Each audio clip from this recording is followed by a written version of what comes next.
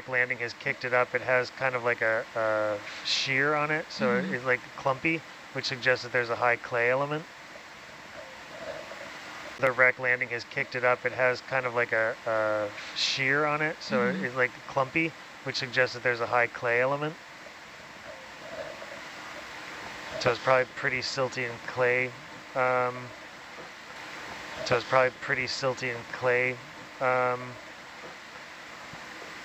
Clayey, which is probably one of the reasons why the wrecks slam so hard or bury themselves so much into it. I think we should drag Atalanta more due north. So we have a few meters left in this last move? We probably have most of it left, 15 meters. Yeah, I think if you do that, that'll swing us right around what we can see of the extents of it. We're seeing nothing more to the... Yeah, it's easier to transit across the stern of a ship if you know where the stern is. Right. And if you don't, then what's the possibility of obstruction? A little bit.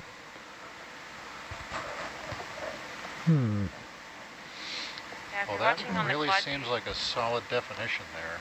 And at the end? Matches up with the sonar quite well. Yep. We do have some pieces on the far side.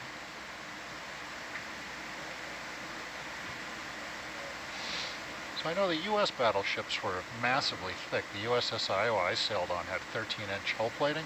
How thick were these ships? That's a good question. That's our resident expert, John Parshall, has stepped away, unfortunately, but he probably would know that offhand. So these were built in the 20s, and I'm not, well, I guess the U.S. battleships, like Arizona, 30s. were also... Or excuse me, the Iowa or Jersey class, those Yeah. last four were all in the late 30s. Yep. Well, you're probably referring to the armor belt of thickness. This had an armor belt, according to the online record anyway, of 6 inches, 152 millimeters. But of course, that's not the entire hull. That's the armor belt. Can you explain that term, armor belt? Where would that be around a ship? That would be the thickest part near the water line. What do you think that is? Extending down into the water line? Oh, wrapped around. Torpedo protection also? Or? Wrapped around the ship, yeah, extending down. Hey, Nautilus, quick thought here. Yesterday's dive on Akagi, we observed the curvature of the small boat hangar on both port and starboard ends. I mean, are you seeing any curvature here with where that fair lead is mounted? I mean, I wonder if it could be similarly curved inboard. Yeah, that's a good question. Thanks, Phil. And I don't know if, you know, the hangars had that same curvature or if some were more squared off. Yeah, but we haven't seen it yet here. Once we work our way down, to look back and shoot straight down that rail and see if this curves inboard and if that aligns with what we saw on the other vessel. So watch leave Ned. We're trying to, I think at this point we want to kind of bring Atalanta back sort of in the image. It would be up to the northeast of what you're seeing right now. Northwest, sorry. So back towards the wreck and then trying to move forward. We want to loop around the stern, right? Well, yeah, that's what I'm trying to do, but I don't think we want to progress much further to the east, or else we're just going to lose visual. Yeah, that's fine. Yeah, I think maybe making a move in like at 45 degrees to kind of take us across the back of the wreck, and we can kind of spin to the left as we do and keep it in sight. Does that make sense? So yeah, my thoughts were a 20-meter move, basically due north. And that might take us too close to the far side and into the structure, I would think. Because if we're facing 45 now, north would put us kind of back into the wreck. So I'd say maybe 20 meters at 45. Let me see what we have left on the last move. distance. So I am pointing at 045 right now.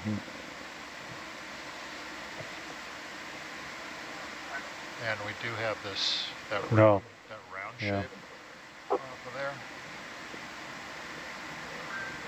Now that may be sort of a similar aft deck potential capstan where the wire hanger, or that wire rope was coiled on the Kagi. I think we got 10 meters left, moving down bearing 110. Yeah. Oh, I see, Derek, I understand now. So yeah, I agree with you then to move directly north if we're, because we are still moving away. Yeah. Okay, I understand, that makes sense. Okay, thanks.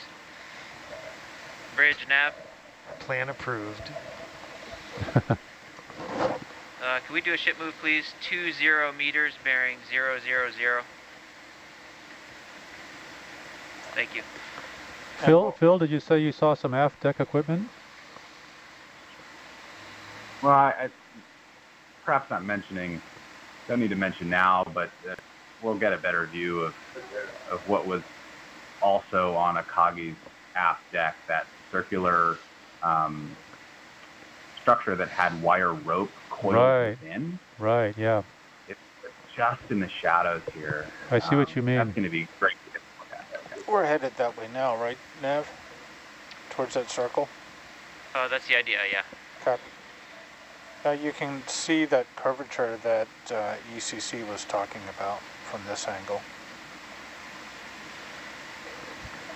You know, and I wonder, given that the outermost propeller, the propellers that were outermost may have cavitation issues, I wonder if it was a design strategy to clear, to clear thrust and to maximize propeller efficiency.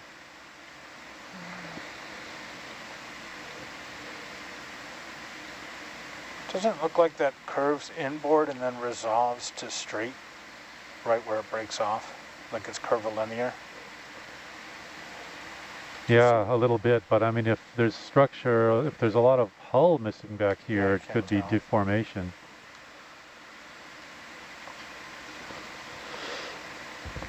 I'm guessing we're not going to see the characters. Yeah, I don't think those exist anymore. Yeah. Well.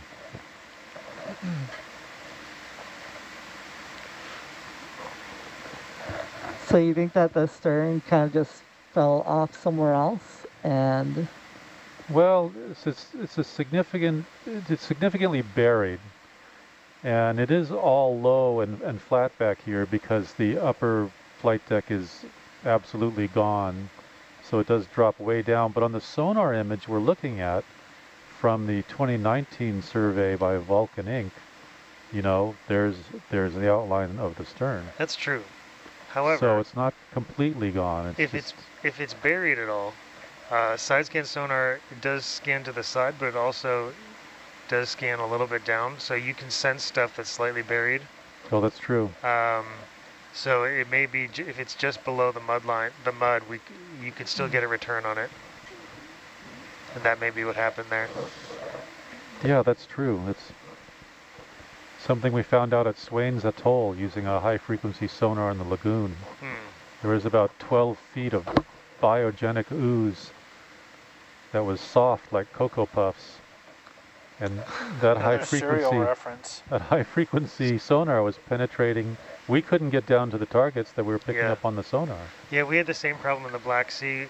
We would detect targets with the side scan, and then they wouldn't be there. And initially we thought it was our navigation, but other targets we would find okay. So we figured it was if they were slightly buried, and the Black Sea has a lot of that similar oozy, loose sediment on the top. Yeah, mud and clay tend to have similar acoustic properties as water, so that sound tends to transmit right through it.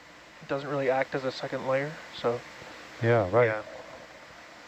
Yeah. These were kind of greenish cyanobacteria puffballs that. Okay, that's gross. That sounds gross. I'll stop there. Yeah. Cocoa Puff sounded better.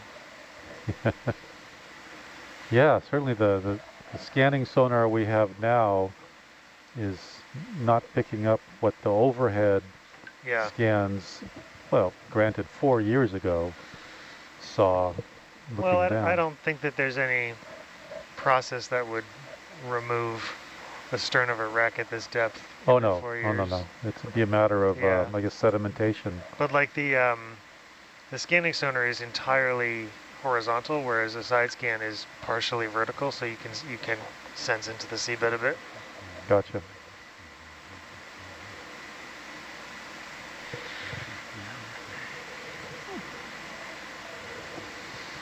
We have a nice sunrise in front of us at the bow. It was kind of interesting. I was looking at the backscatter from this morning when we mapped it with our multi-beam. Yeah. It's what we have in the background there on HIPAC, and it looks like the brightest reflection we got off with our sonar was from that kind of area where that large piece of metal was sort of leaning off the ship near behind the casement guns. Oh yeah. After the casement guns. As far as we can tell, that seems to be what it was kind of reflecting off of. And the area where we initially landed didn't look very bright at all. Right. We just caught that piece at a good angle. Yeah. Sometimes it's all about the angle of what you're trying to, what you bounce off, just depending on the orientation of the ship. Speaking of Cocoa Puffs. Yeah, exactly. I'm going to take a break here and come up and then relieve you. Yeah, sounds good. Unfortunately, we don't have Cocoa Puffs on the ship, as far as I know. I saw Fruit Loops this morning. Well, I thought that we had something like Cocoa Puffs, but it turns out that it's raisins, and that's not going to happen. Nope. Nope. In one of those cereal jars, it's actually just so raisins. That's so you can make your own raisin bran. Yeah, nope. It's true. I hope you realized that before you filled up a bowl full of raisins and poured Yeah, milk on.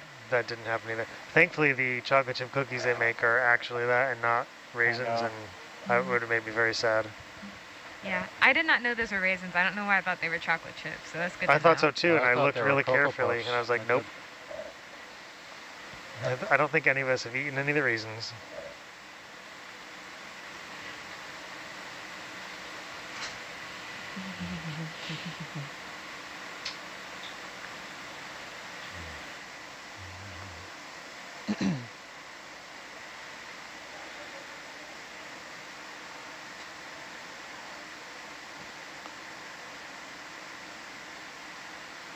Seems like our previous ship move is just about resolved out, huh? It's a long pendulum. Yeah, it is.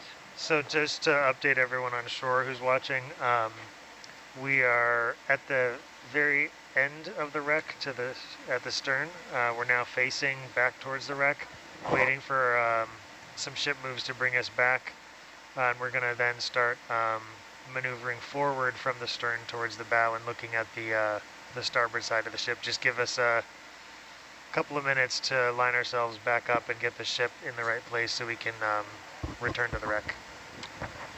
And I'm going to throw the sonar back up to 150 just to get a look at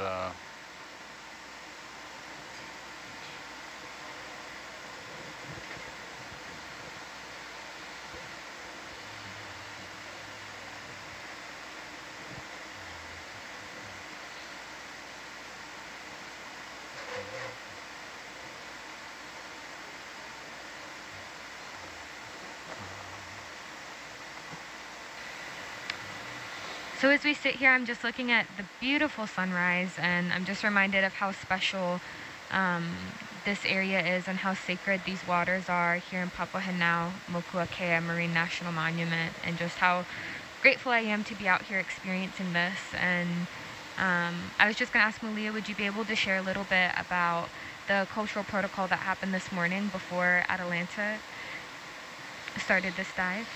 Sure thing. So we do cultural protocol before every single ROV dive. We did cultural protocol when we left port, and it's just a real integral part of the work that we're doing in Papahanaumokuakea. Why do we do it?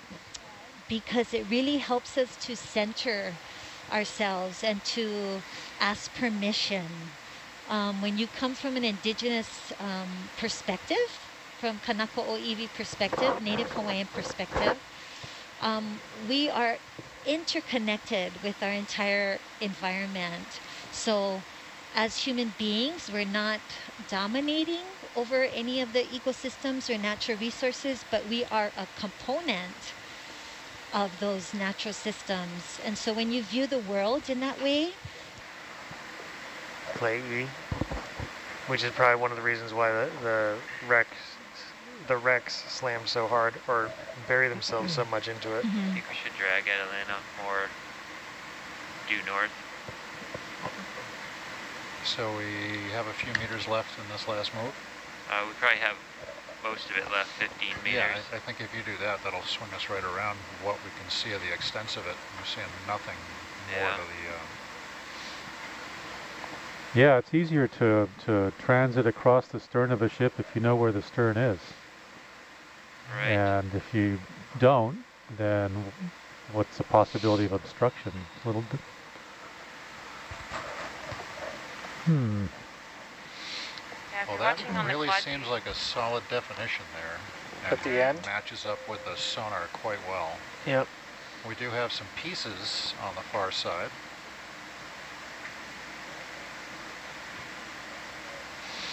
So I know the U.S. battleships were massively thick. The USS Iowa I sailed on had 13-inch hull plating. How thick were these ships? That's a good question. That's our resident expert, John Parshall, has stepped away, unfortunately, but he probably would know that offhand. So these were built in the 20s, and I'm not, well, I guess the U.S. battleships, like Arizona, were also... Or excuse me, the Iowa or Jersey class, those Yeah. last four were all in the late 30s. Yep. Well, you're probably referring to the armor belt of thickness. This had an armor belt, according to the online record anyway, of 6 inches, 152 millimeters. But of course, that's not the entire hull. That's the armor belt. Can you explain that term armor belt? Where would that be around a ship? That would be the thickest part near the water line. What do you think that is? Extending down into the water line? So wrapped around. Torpedo protection also? Or? Wrapped around the ship, yeah, extending down. Hey, Nautilus, quick thought here. Yesterday's dive on Akagi, we observed the curvature of the small boat hangar on both port and starboard ends. I mean, are you seeing any curvature here with where that fair lead is mounted? I mean, I wonder if it could be similarly curved inboard. Yeah, that's a good question. Thanks, Phil. And I don't know if the hangars had that same curvature or if some were more squared off. Yeah, but we haven't seen it yet here. Once we work our way down, to look back and shoot straight down that rail and see if this curves inboard and if that aligns with what we saw on the other vessel. So watch leave net. We're trying to, I think at this point we want to kind of bring Atalanta back sort of in the image. It would be up to the northeast of what you're seeing right now. Northwest, sorry. So back towards the wreck and then trying to move forward. Well, we want to loop around the stern, right? Well, yeah, that's what I'm trying to do, but I don't think we want to progress much further to the east, or else we're just going to lose visual. Yeah, that's fine. Yeah, I think maybe making a move in like at 45 degrees to kind of take us across the back of the wreck, and we can kind of spin to the left as we do and keep it in sight. Does that make sense? So yeah, my thoughts were a 20-meter move, basically due north. And that might take us too close to the far side and into the structure, I would think. Because if we're facing 45 now, north would put us kind of back into the wreck. So I'd say maybe 20 meters at 45. Let me see what we have left on the last move. distance. So I am pointing at 045 right now.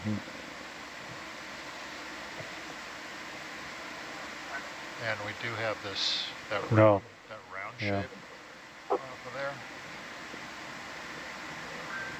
Now that may be sort of a similar aft deck potential capstan where the wire hanger, where that wire rope was coiled on. I think we got 10 meters left, moving down bearing 110. Yeah.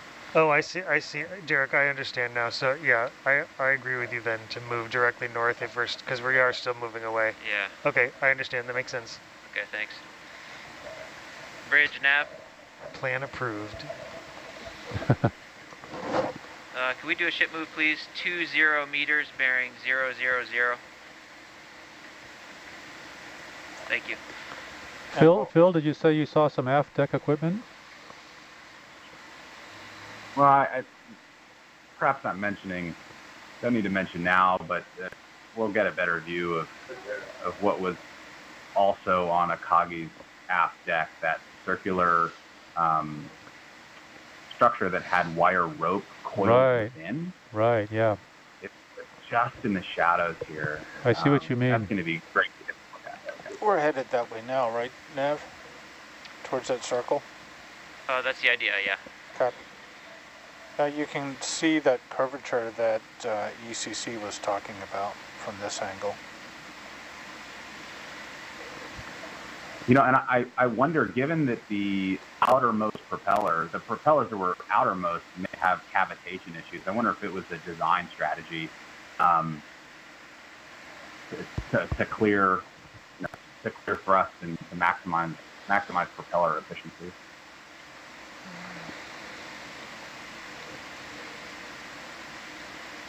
Doesn't look like that curves inboard and then resolves to straight right where it breaks off, like it's curvilinear. Yeah, a little bit, but I mean, if there's structure, if there's a lot of hull missing back here, it could be deformation.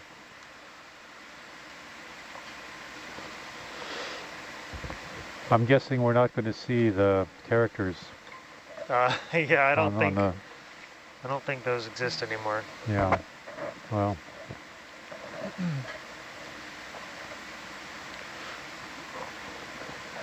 So you think that the stern kind of just fell off somewhere else, and?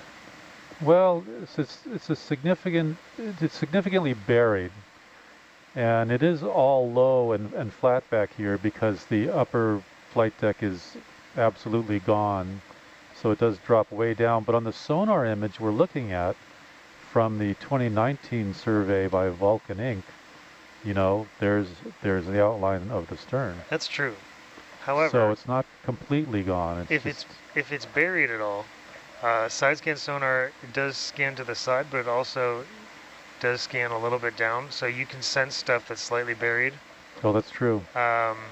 So it may be if it's just below the mud, you could still get a return on it, and that may be what happened there.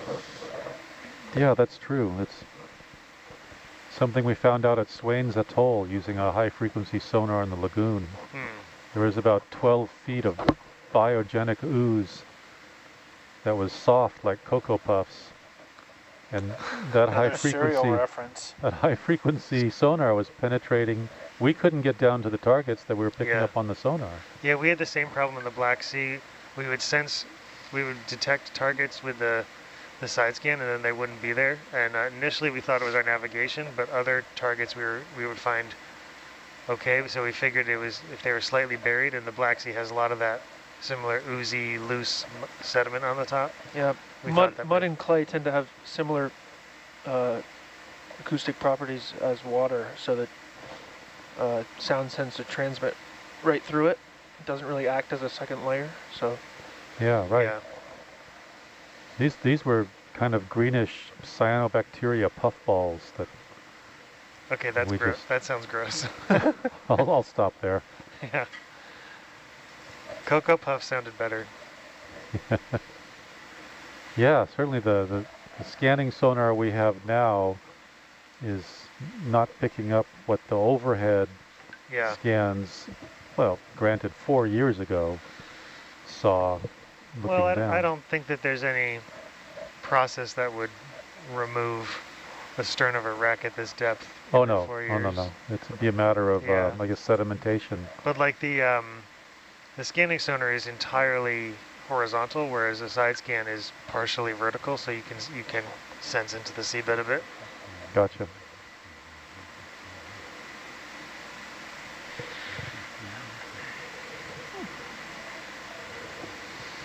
We have a nice sunrise in front of us at the bow.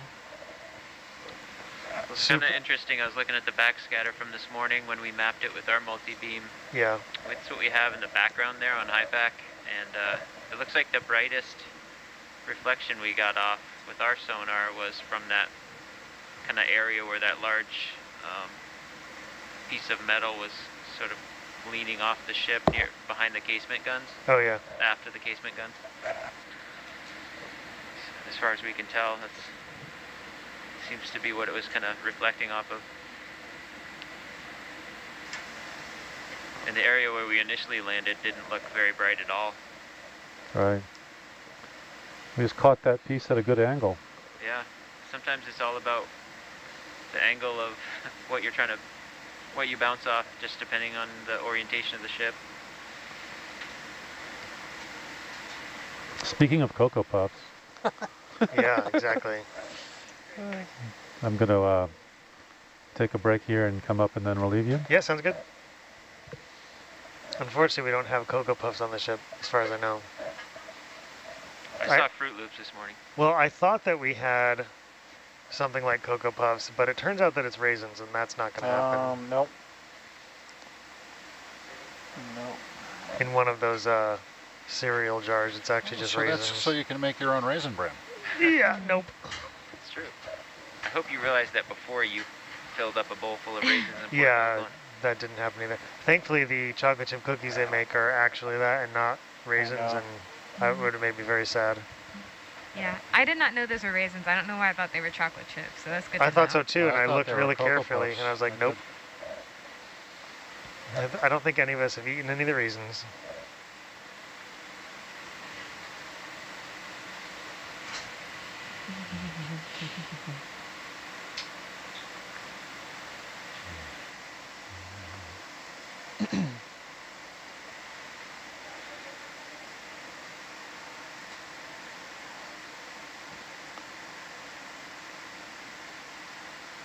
Seems like our previous ship move is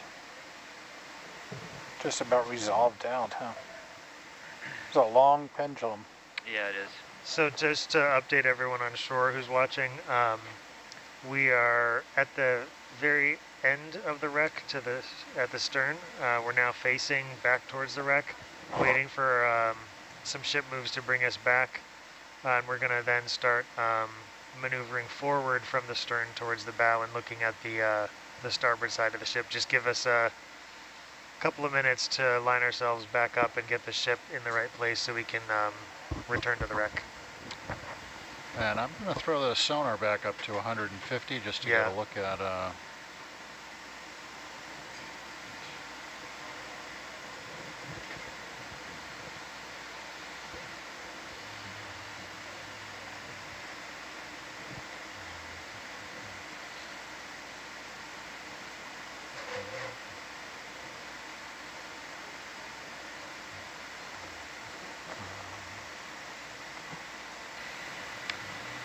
So as we sit here, I'm just looking at the beautiful sunrise, and I'm just reminded of how special this area is and how sacred these waters are here in Papahanaumokuakea Marine National Monument, and just how grateful I am to be out here experiencing this. And I was just going to ask Malia, would you be able to share a little bit about the cultural protocol that happened this morning before Atalanta started this dive? Sure thing. So we do cultural protocol before every single ROV dive. We did cultural protocol when we left port, and it's just a real integral part of the work that we're doing in Papahanaumokuakea. Why do we do it? Because it really helps us to center ourselves and to ask permission When you come from an indigenous perspective, from Kanaka Oiwi perspective, Native Hawaiian perspective, we are interconnected with our entire environment. So as human beings, we're not dominating over any of the ecosystems or natural resources, but we are a component of those natural systems. And so when you view the world in that way, you consider it your kin, your ohana, your family. You consider it your kin, your ohana, your family. And so as we come out into Papahanao Mokuakea, we acknowledge that relationship, the time and depth and breadth of the relationship that we have with this Aina Akua, the realm of the gods and the ancestors.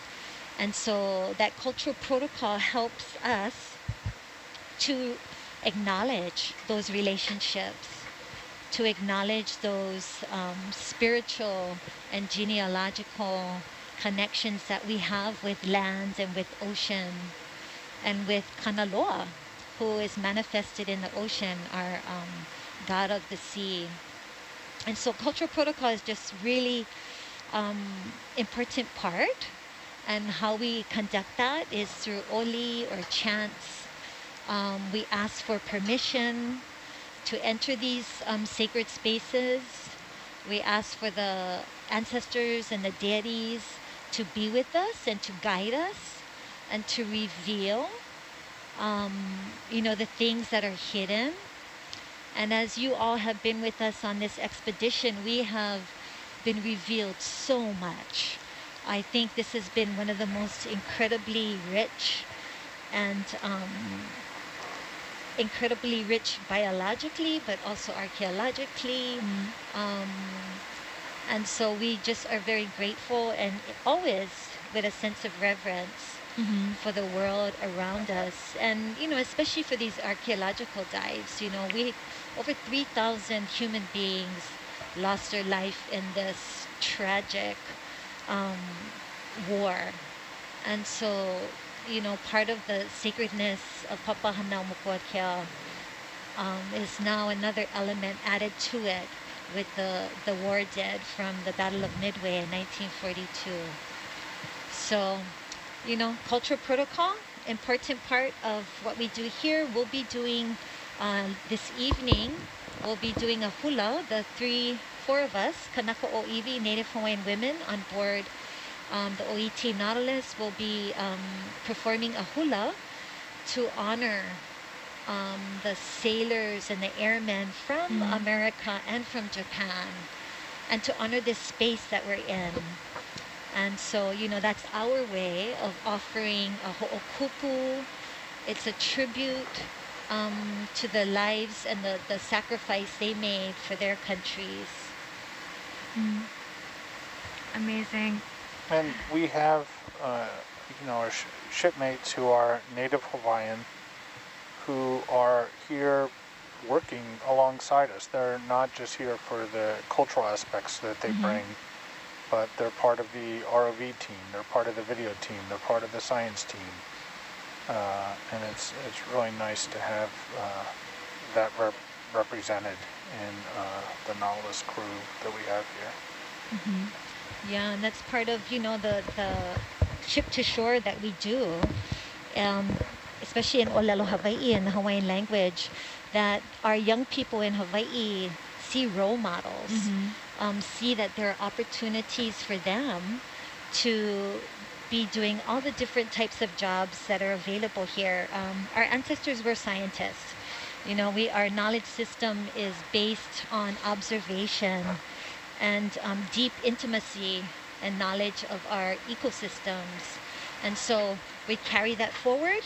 Scientists of the past, scientists of the present, scientists of the future, and cultural practitioners, just a very holistic understanding and way of being with our environment. So I think right now we're looking at basically the blowout from the landing. Almost looks in line with the shipwreck. Wow, you think that's like an impact crater there? Or the wave, pressure wave. popping it out, but we seem to have some debris in the bottom there. Oh yeah. Yeah, I mean, all of this sediment has been moved by the impact, and there's probably debris spread within it that we just can't see as well. I'm going to bring the sonar back to 10 meter grade, so 50 total. Yeah, sounds good. I don't think we would get anywhere close to it, but do keep in mind that behind us, as we're going along the starboard side, there is a large piece of wreckage off to the side.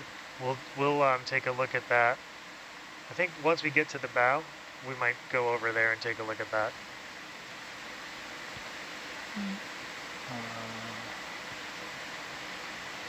Behind us, like off to us, our starboard right now? No, the starboard side of the ship. Which is both. Okay. Which is the same thing right now.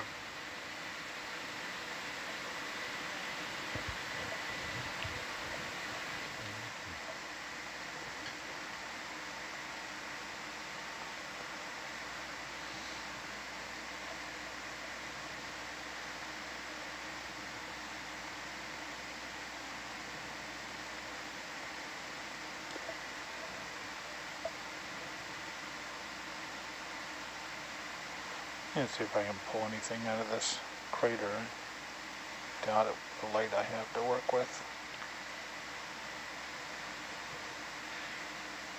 But might be able to save some of this later. I was really surprised with processing some of the stuff from Yorktown. Like looking inside those elevators, I could actually see the decking and everything laying on it.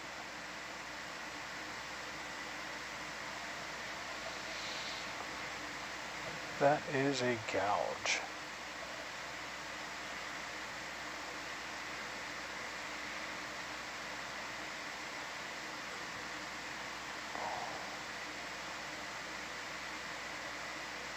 Hawthornian for scale.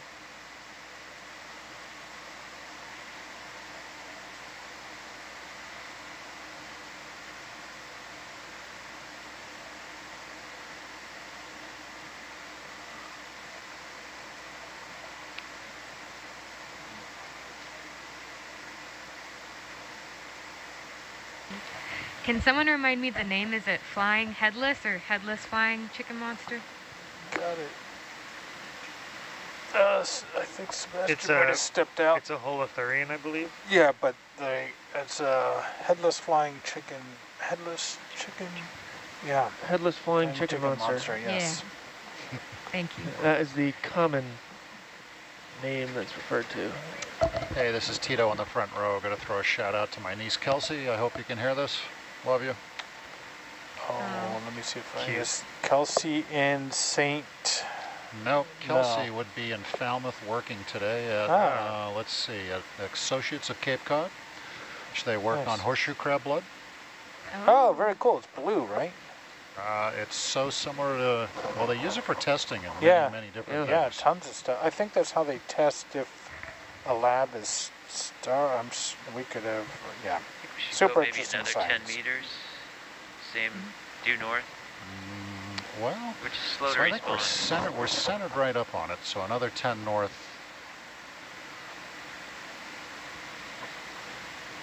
Let's say we want more of a 070. No, am I looking at that wrong? So we're here. We want to come a little. Yeah, I'm at 335. We just want to go a little bit that way on the image. Okay, I thought we wanted to close range on that stern portion because they're still 20 meters away. Okay, let's go 0. Should we just do your heading right now? Yeah, that's what I was thinking. Yeah, like and 20 meters in that direction. 335. Okay. 335. And do we want to do 15 meters? Why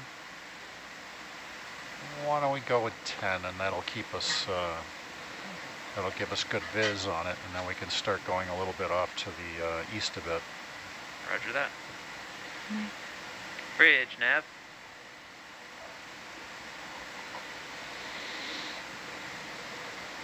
Please do a ship move 10 meters, bearing 335. Thank you. Tita, she's in here. She says she loves you too, and that horseshoe crab blood is blue. Thank you, Kelsey. I don't want to digress, but I think it's used to verify that things have been cleaned in sterile surroundings or something.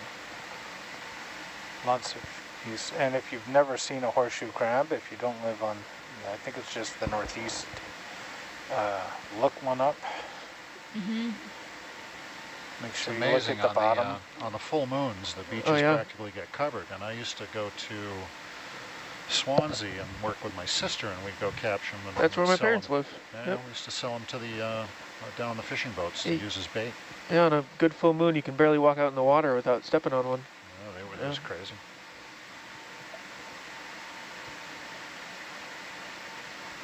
They're terrifying as a child in water.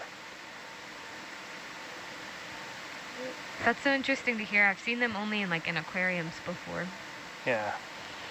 Supposedly they haven't changed in quite a while. Yeah, they're hundreds of millions of years. Very old species. Rennie has some cool horseshoe crab tattoos. Yes. He does. And a beat. In Connecticut, there's a crowdsourced program for tracking them. So there's tagged horseshoe crabs, and if you find one on the beach, you take a picture of it, send it to the Department of Environmental Management, and they'll send you a silver coin with a horseshoe crab on it. What? And so they can track the movement of horseshoe crabs that way. That's a pretty good incentive. Yeah. I want to do that.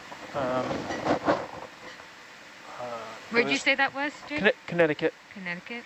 In the Pacific Northwest of the U.S. and Canada, it was just normal recreational scuba divers who first observed and started reporting what became known as sea star wasting syndrome that devastated the stock of sea stars, especially the pycnopodias, the very, very large sea stars, usually with 24 legs.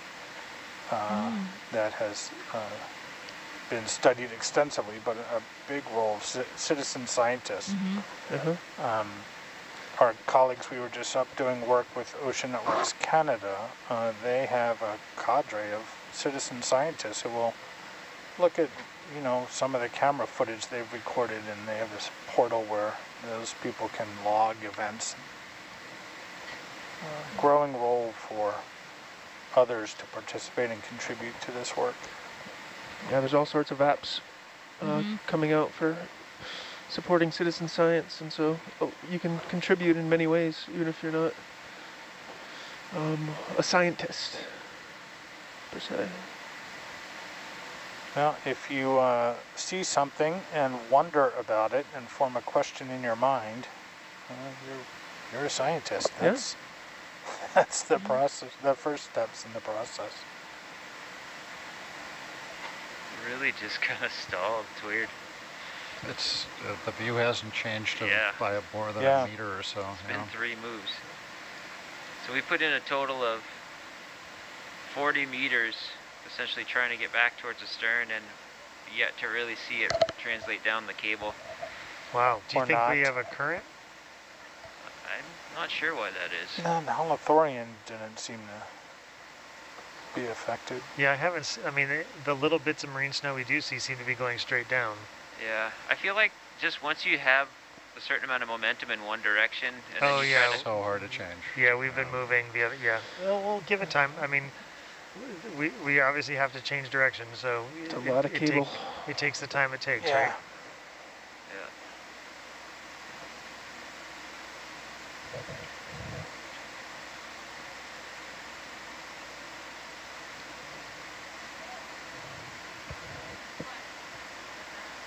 Yeah, and I guess it does have probably that pendulum effect, whereas if you direct the force the opposite way, it's just going to swing it out even further at first.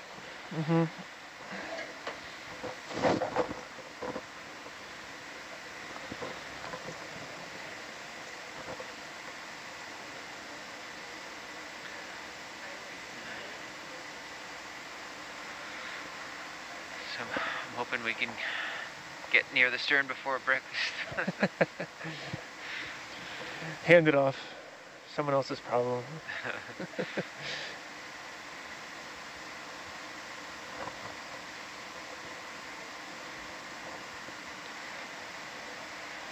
That is one of the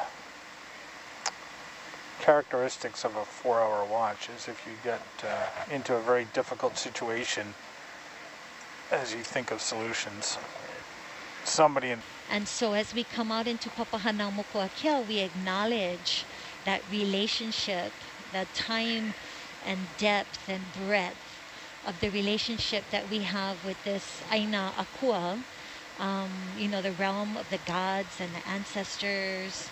And so that cultural protocol helps us to acknowledge those relationships, to acknowledge those spiritual and genealogical connections that we have with lands and with ocean and with Kanaloa, who is manifested in the ocean, our god of the sea. And so cultural protocol is just really important part. And how we conduct that is through oli or chants. We ask for permission to enter these sacred spaces.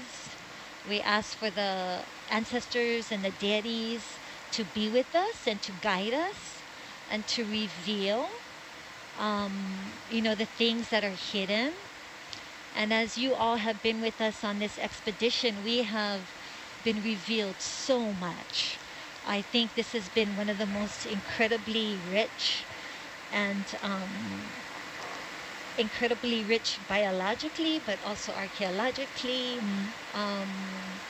And so we just are very grateful, and always with a sense of reverence for the world around us. And, you know, especially for these archaeological dives, you know, over 3,000 human beings lost their life in this tragic war.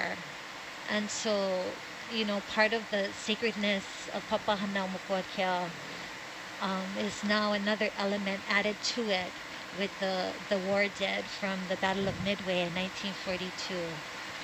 So, you know, cultural protocol, important part of what we do here. We'll be doing this evening, we'll be doing a hula. The 4 of us, Kanaka Oiwi, Native Hawaiian women on board the OET Nautilus, will be performing a hula to honor the sailors and the airmen from America and from Japan, and to honor this space that we're in. And so, you know, that's our way of offering a ho'okupu. It's a tribute to the lives and the sacrifice they made for their countries. Amazing. And we have, you know, our shipmates who are Native Hawaiian, who are here working alongside us. They're not just here for the cultural aspects that they bring, but they're part of the ROV team, they're part of the video team, they're part of the science team. And it's really nice to have that represented in the Nautilus crew that we have here. Yeah, and that's part of, you know, the ship to shore that we do, especially in Olelo, Hawaii, in the Hawaiian language, that our young people in Hawaii see role models, see that there are opportunities for them to be doing all the different types of jobs that are available here. Our ancestors were scientists. You know, our knowledge system is based on observation and deep intimacy and knowledge of our ecosystems. And so we carry that forward. Scientists of the past, scientists of the present, scientists of the future, and cultural practitioners, just a very holistic understanding and way of being with our environment. So I think right now we're looking at basically the blowout from the landing. Almost looks in line with the shipwreck.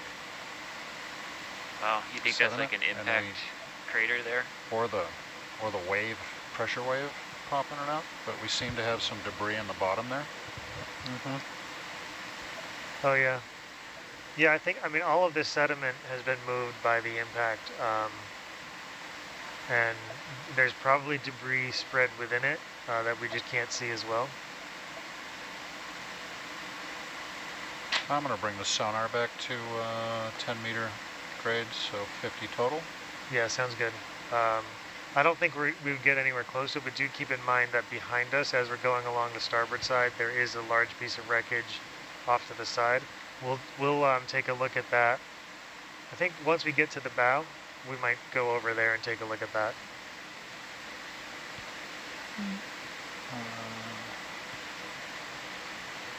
Behind us, like off to us, our starboard right now? No, the starboard side of the ship. Which is both. Okay. Which is the same thing right now.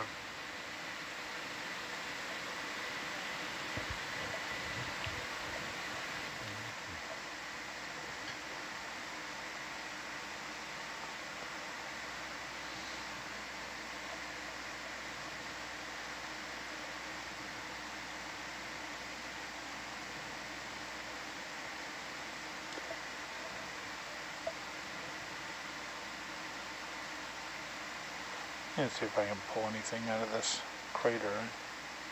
Doubt it with the light I have to work with.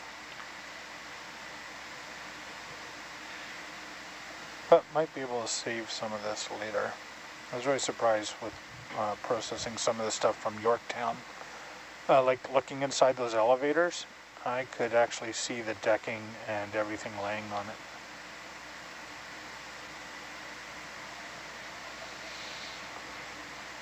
That is a gouge.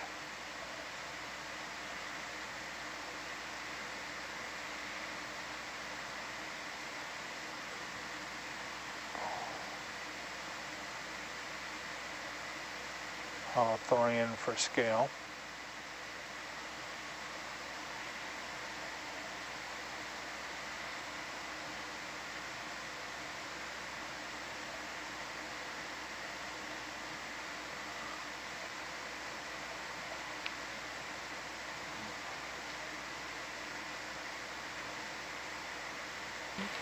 Can someone remind me the name? Is it Flying Headless or Headless Flying Chicken Monster? Got it. I think Sebastian might have stepped out. It's a holothurian, I believe. Yeah, but it's a headless flying chicken. Headless chicken? Yeah. Headless flying chicken monster. Yes. Yeah. Thank you. That is the common name that's referred to. Hey, this is Tito in the front row. Got to throw a shout out to my niece Kelsey. I hope you can hear this. Love you. Oh, let me see if I guess Kelsey in St. Nope, Kelsey would be in Falmouth working today at, let's see, at Associates of Cape Cod, which they work on horseshoe crab blood. Oh, very cool. It's blue, right? It's so similar to, well, they use it for testing in many different things. Yeah, tons of stuff. I think that's how they test if a lab is we could have, yeah. We should super go maybe interesting another science. 10 meters, same due north. Well, which is slow so to I think respawn. we're centered right up on it, so another 10 north.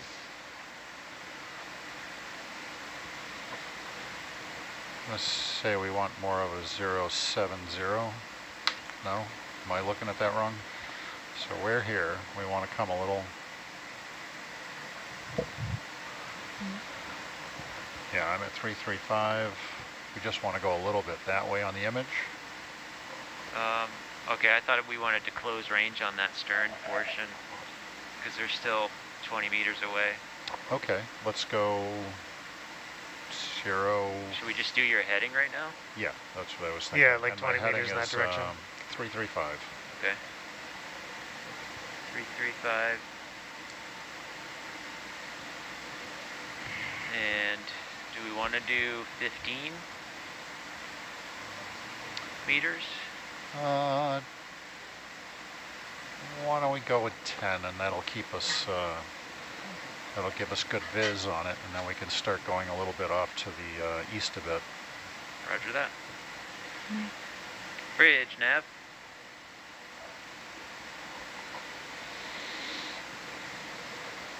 Please do a ship move, 10 meters, bearing 335. Thank you. Tita, she's in here. She says she loves you too, and that horseshoe crab blood is blue. Thank you, Kelsey. I don't want to digress, but I think it's used to verify that things have been cleaned in sterile surroundings or something. Lots of use. And if you've never seen a horseshoe crab, if you don't live on, I think it's just the Northeast, look one up.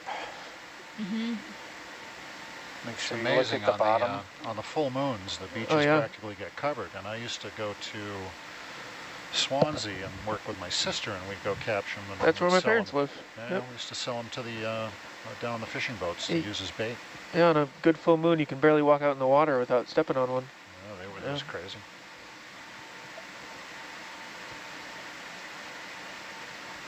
They're terrifying as a child in water. That's so interesting to hear. I've seen them only in like in aquariums before. Yeah. Supposedly they haven't changed in quite a while. Yeah, they're hundreds of millions of years. Very old species. Rennie has some cool horseshoe crab tattoos. Yes. He does. And a beat. In Connecticut, there's a crowdsourced program for tracking them. So there's tagged horseshoe crabs, and if you find one on the beach, you take a picture of it, send it to the Department of Environmental Management, and they'll send you a silver coin with a horseshoe crab on it. What? And so they can track the movement of horseshoe crabs that way. That's a pretty good incentive. Yeah. I want to do that. Where'd you say that was, Jake? Connecticut. Connecticut? In the Pacific Northwest of the U.S. and Canada, it was just normal recreational scuba divers who first observed and started reporting what became known as sea star wasting syndrome that devastated the stock of sea stars, especially the pycnopodias, that very, very large sea stars, usually with 24 legs. That has been studied extensively, but a big role of citizen scientists. Our colleagues, we were just up doing work with Ocean Networks Canada. They have a cadre of citizen scientists who will look at, some of the camera footage they've recorded, and they have this portal where those people can log events. Growing role for others to participate and contribute to this work. Yeah, there's all sorts of apps coming out for supporting citizen science, and so you can contribute in many ways, even if you're not a scientist, per se. Well, if you see something and wonder about it and form a question in your mind, you're a scientist. That's the process, the first steps in the process. Really just kind of stalled. It's weird. It's the view hasn't changed by more than a meter or so. It's been 3 moves. So we put in a total of 40 meters, essentially trying to get back towards the stern, and yet to really see it translate down the cable. Wow. Do you think we have a current?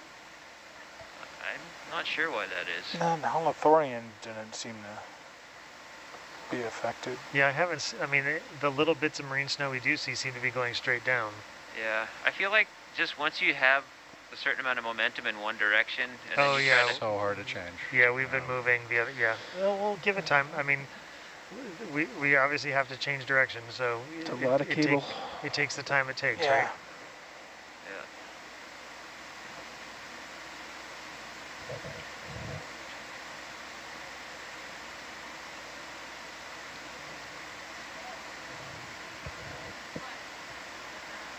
Yeah, and I guess it does have probably that pendulum effect, whereas if you direct the force the opposite way, it's just going to swing it out even further at first. So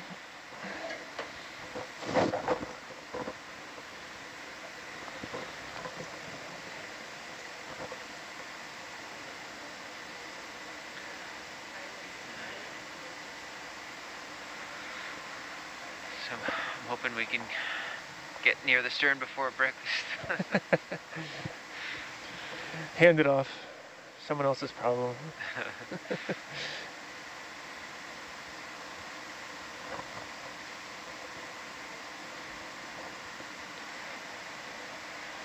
That is one of the characteristics of a 4-hour watch, is if you get into a very difficult situation as you think of solutions, somebody invariably looks up at the clock and goes, well, we only have 12 minutes left. Invariably looks up at the clock and goes, well, we only have 12 minutes left. It's crazy what fresh minds will do, you know?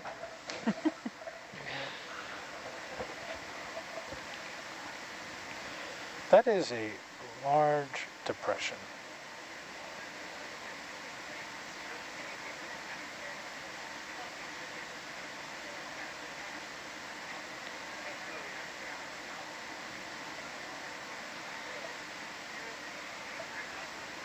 I wonder what happens to live munitions when they descend to these pressures. Do you think they just go off at some depth in the water column, or?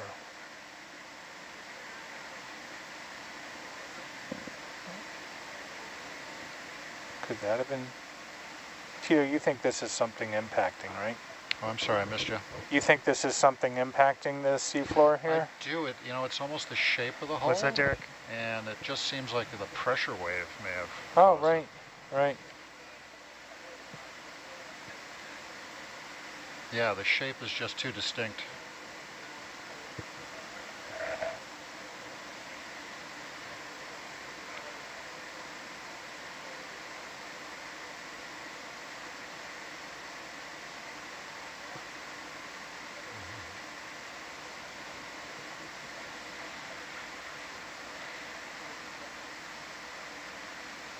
If anything, I've noticed we've swung just a couple meters to the north here. Yeah.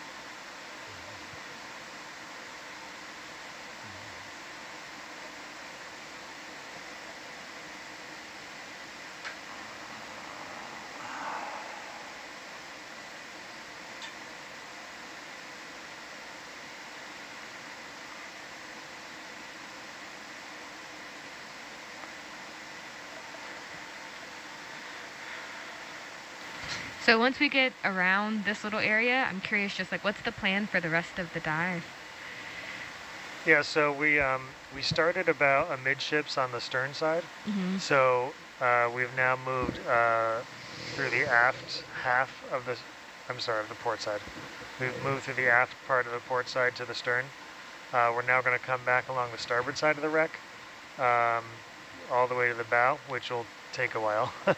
And then do the bow to amidships where we started, and then probably come up and over the wreck to take a look at, there's like a large piece of debris off the starboard side. We'll either do that next or do a line along the, it's not the flight deck because that's gone, but basically just overhead the wreck to take a look at, you know, what we can see from the top down. Do we know the beam of the vessel? Do we know what? How wide the vessel was, the beam? Yes, it was.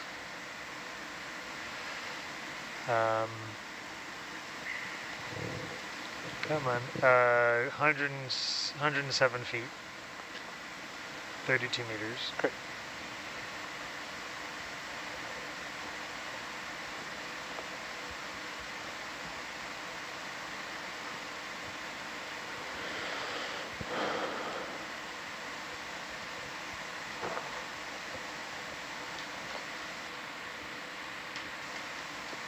Yeah, it was wider because it was a battleship hull rather than a cruiser hull.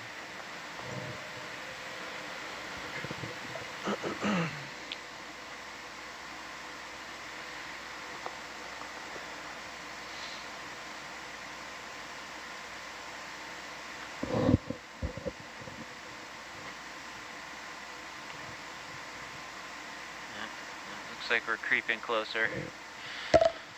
So I just rotated the heading, and I'm using full thrust. So. Thank you. Yeah, give it a little push. Yeah, it's just fighting. When you swing back to right, there's a little rectangle like thing right at the edge of that. It could just be sediments, like right there. Do you see that? I think it's just sediment. Oh, runaway zoom, sorry. Just to the left there? Looks like the size of a playing card? Yeah.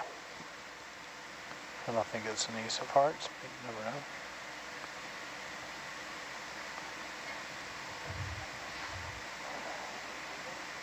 Oh, runaway zoom again, sorry.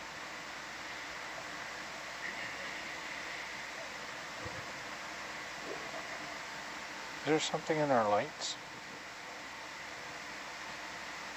Nope. You guys seeing that when I zoom? Or is it just me over here?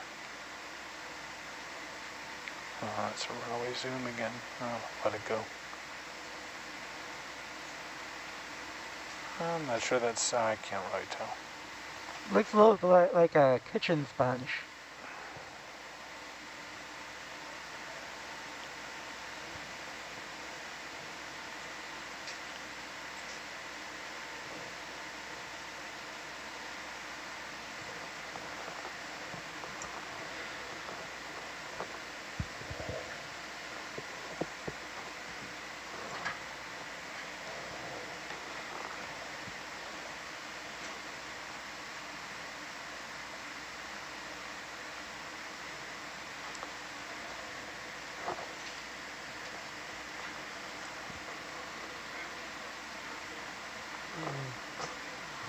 Watch change at video.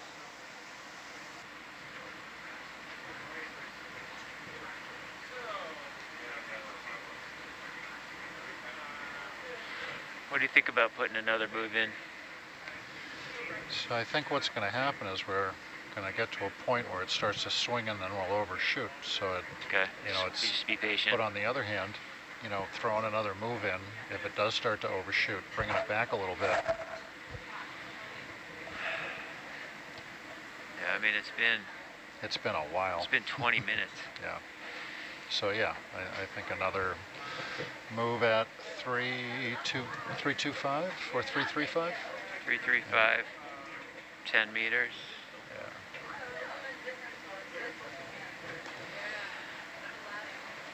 Bridge nav.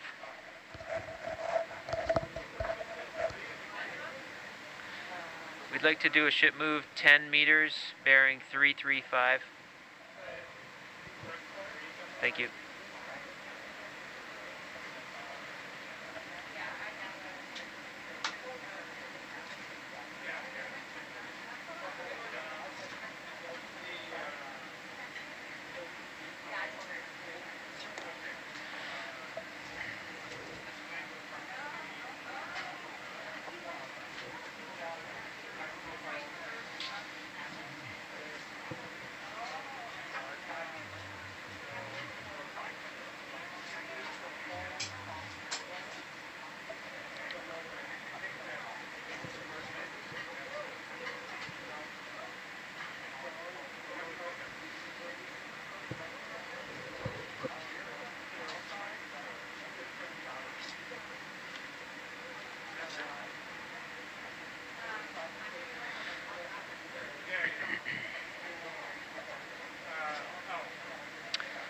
We're in the midst of a watch change, everybody, so just bear with us. We're going to be swapping out some personnel for the next watch.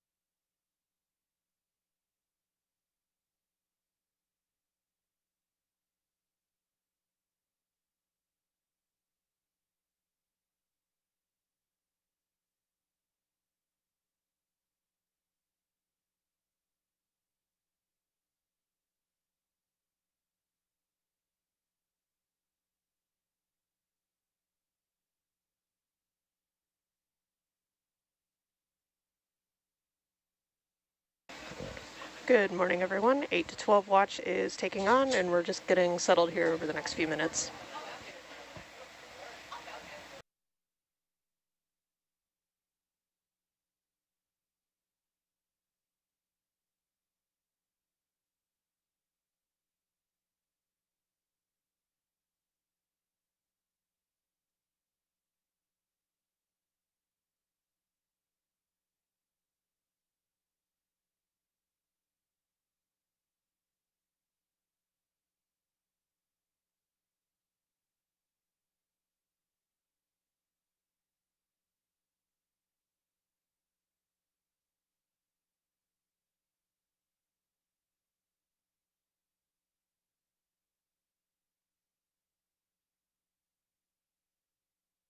Good morning.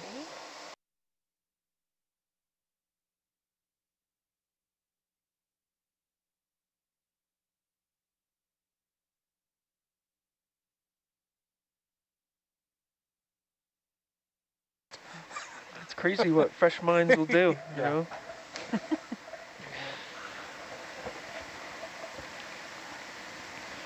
That is a large depression.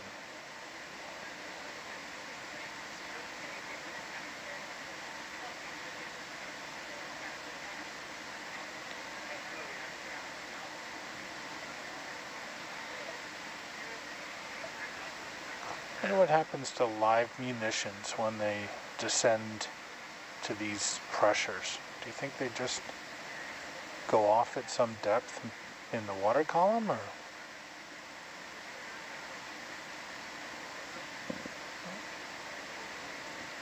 Could that have been? Tito, you think this is something impacting, right? Oh, I'm sorry, I missed you.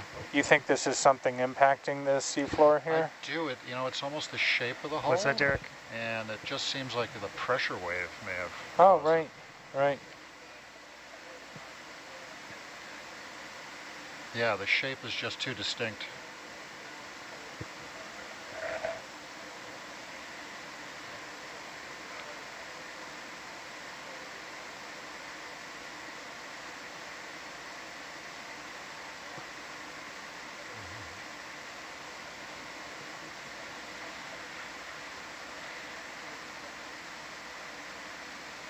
Anything I've noticed, we've swung just a couple meters to the north here. Yep.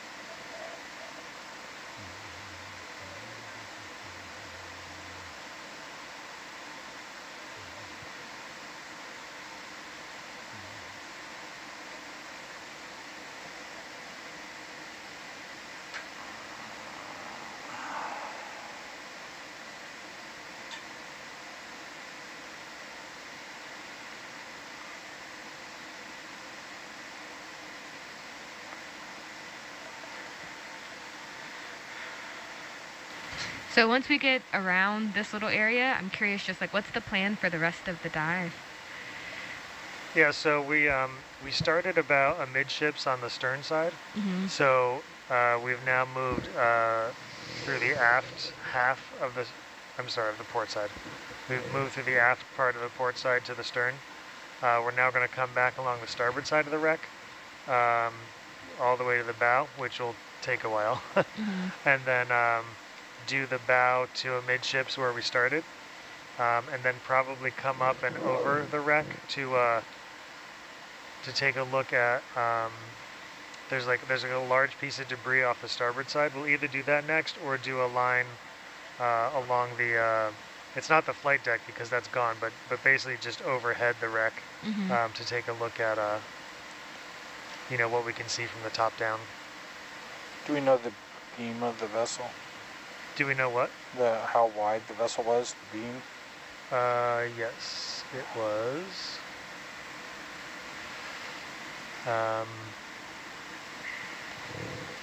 Come on, 107 feet. 32 meters. Great.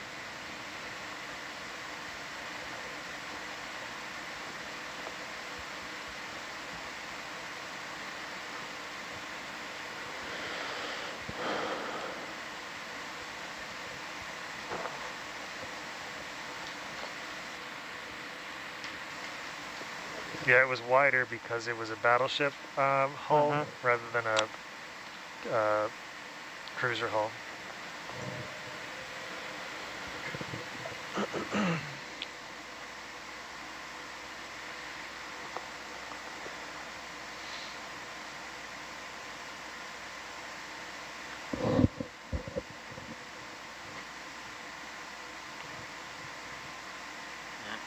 Looks like we're creeping closer. So I just rotated the heading, and I'm using full thrust. Thank you. Yeah, give it a little push. Yeah, it's just fighting.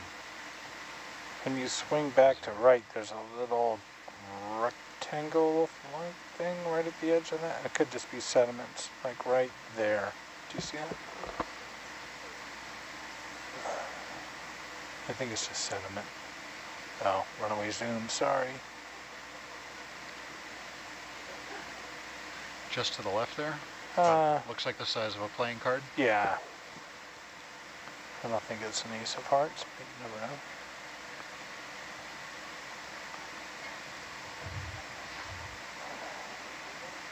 Oh, runaway zoom again, sorry.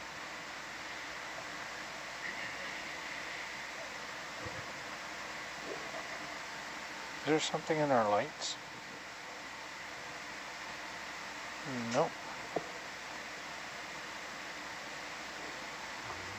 You guys seeing that when I zoom? Or is it just me over here?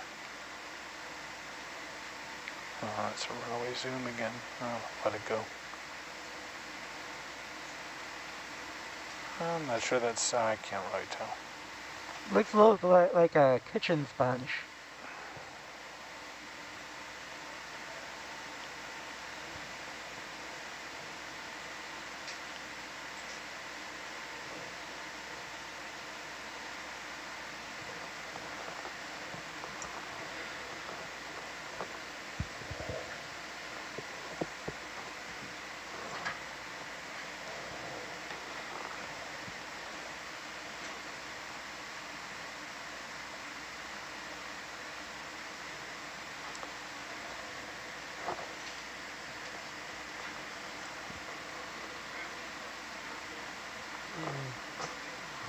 Watch change it video.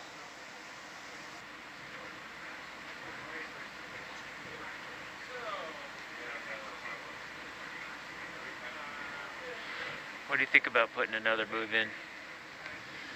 So I think what's going to happen is we're going to get to a point where it starts to swing and then we'll overshoot. So it, you know, it's. Just be patient. But on the other hand, you know, throwing another move in, if it does start to overshoot, bringing it back a little bit. Yeah, I mean it's been a while. It's been 20 minutes. Yeah. So yeah, I think another move at 325 or 335. 335, 10 meters. Yeah.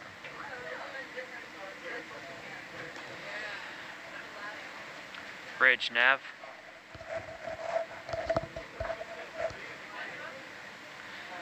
We'd like to do a ship move 10 meters, bearing 335.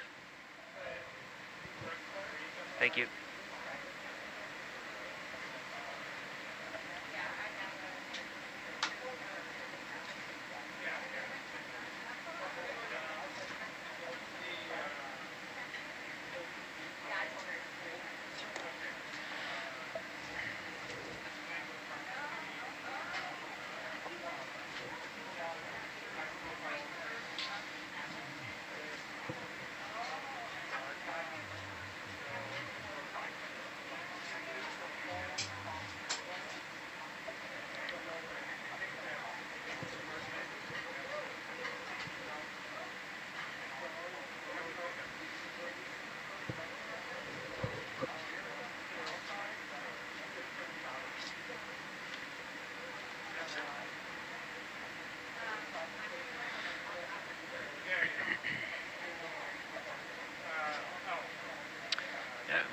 in the midst of a watch change, everybody, so just bear with us. We're going to be swapping out some personnel for the next watch.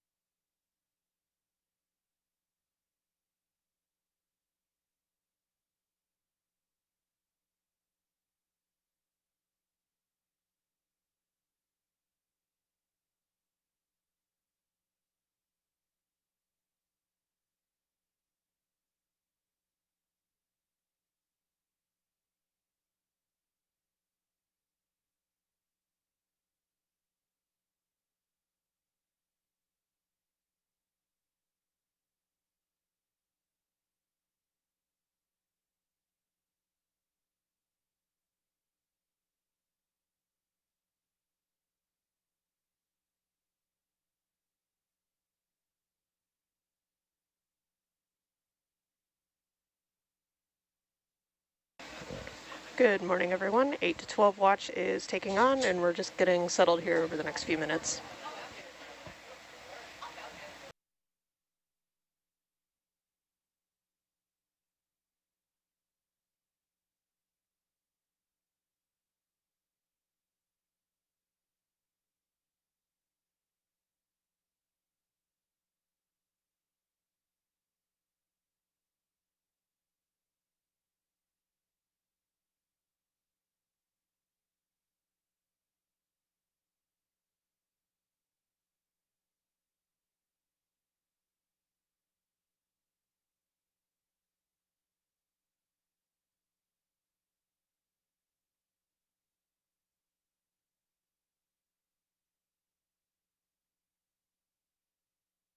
Good morning.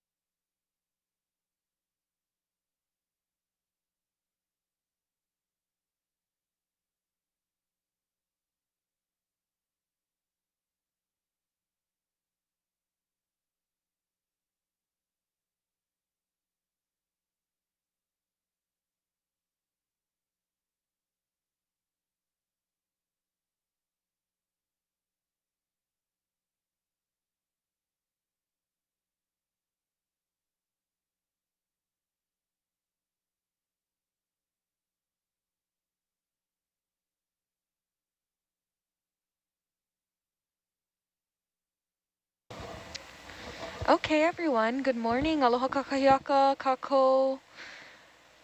Thank you for tuning in and for your patience as we switch over to the 8 to 12 watch.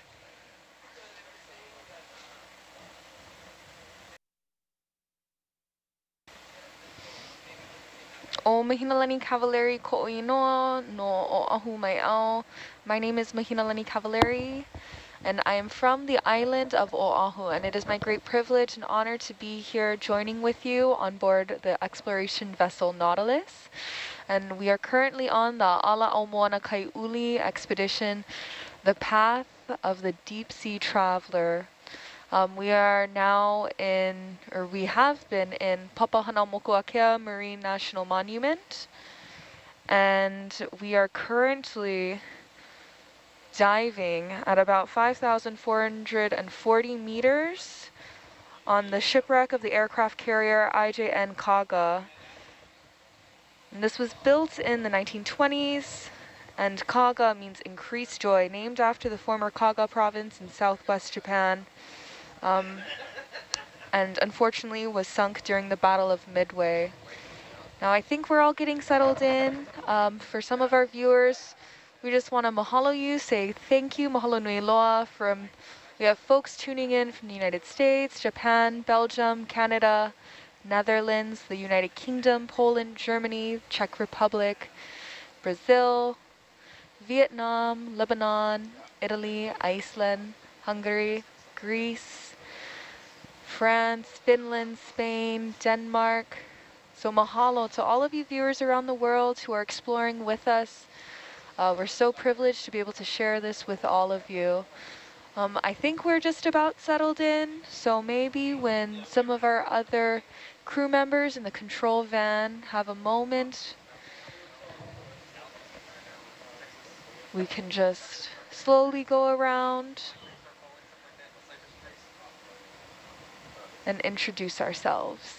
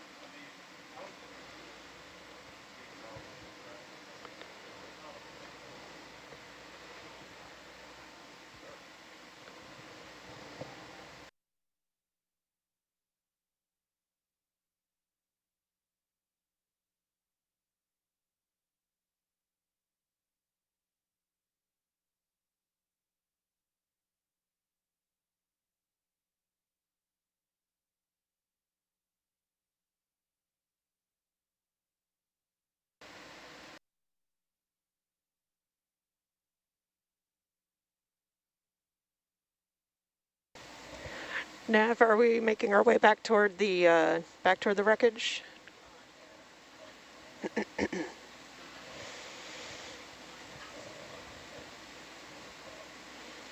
Right.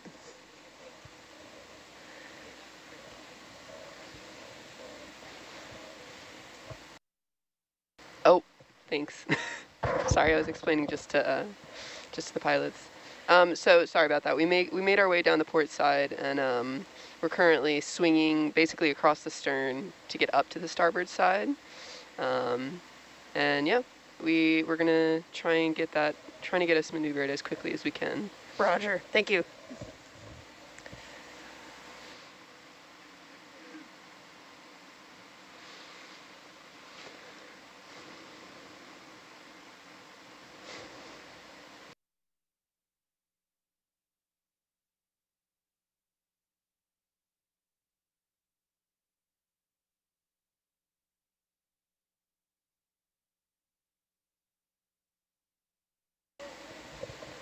This might be a good time during this maneuver to get some introductions going. Mahina, would you like to start us off, please? Hi everyone, aloha mai kako, mahina lani cavalieri ko inoa. No o'ahu mai ao. Good morning everyone, it's a pleasure to be with you. My name is Mahina Leni Cavalieri and I'm from the island of Oahu. Thank you for joining us today on this Ala Aumona Kaiuli expedition, the Path of the Deep Sea Traveler. It's a privilege and honor to be diving on this historical site, the IJN Kaga. So really grateful to be here. Thank you so much.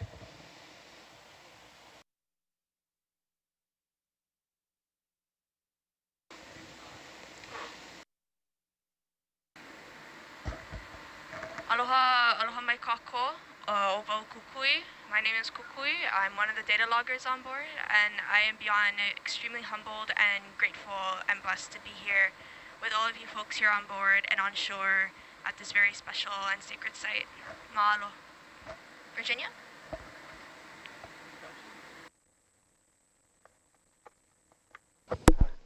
Hello all, I'm Virginia.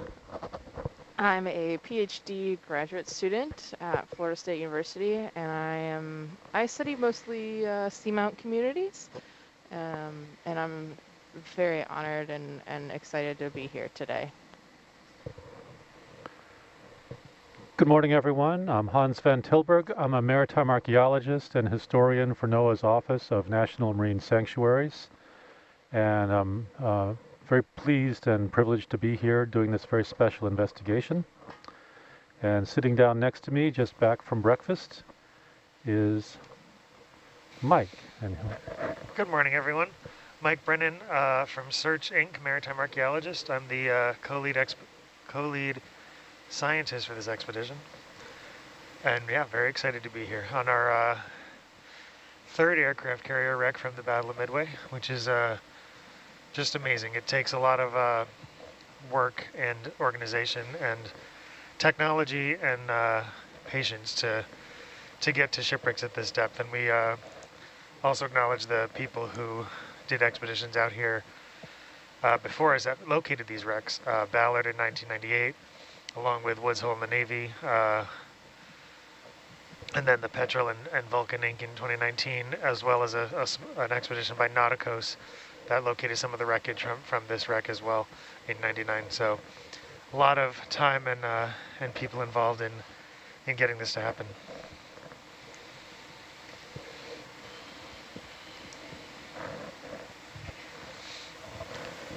All right, and this is Val Finlayson. I'm a geologist and science co-lead, the other co-lead on this expedition. I'm here helping run support for the archaeology dives. Just wanted to say thank you everyone who's joining us on these. It's an absolute privilege to be part of such a unique expedition. Thank you. And we'll toss it over, Catalina. Hey, good morning. My name is Catalina Rubiano. I'm a master's student at the University of South Florida in marine science, and I'm serving as a navigator here, trying to coordinate our movements and our way around these really incredible wreck sites.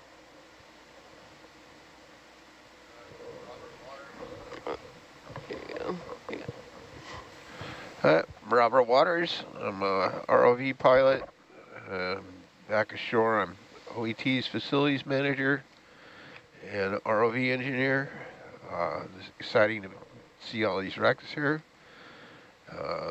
We've been looking for something to put in our lobby in the facility in San Pedro, and I think highlighting this would be a big thing. So,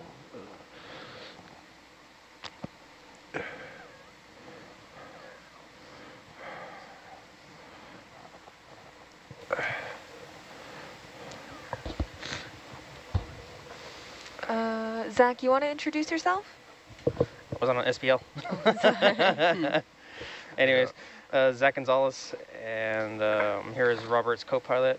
Been piloting ROVs for a few years, and it's just a real joy to come out here and experience all these wrecks and see everything firsthand. I'm Amber Flynn. I'm a video engineer. I'm assisting with the images that you're seeing, mostly zoom focus such. I started back in Nautilus in 2016 as an intern, and I'm just thrilled to be back here and seeing all this with you. Thank you. Mahalo, everyone, and thank you. I mean, you can tell that we have such a diverse group of folks on board. I was just doing a ship-to-shore interaction with a group of 6th graders in California. Dan and I had mentioned that at any one given day, you can hear 3 to 4 different languages spoken on board the Nautilus. So I think that is just a great statement in and of itself. Robert Waters, we actually have a viewer here online that says that they've been watching you since 1985, and you're a real inspiration. And I don't know about 1985, but they said you're a real inspiration. And you're, you know, they have great admiration for you. Oh, so. thank you.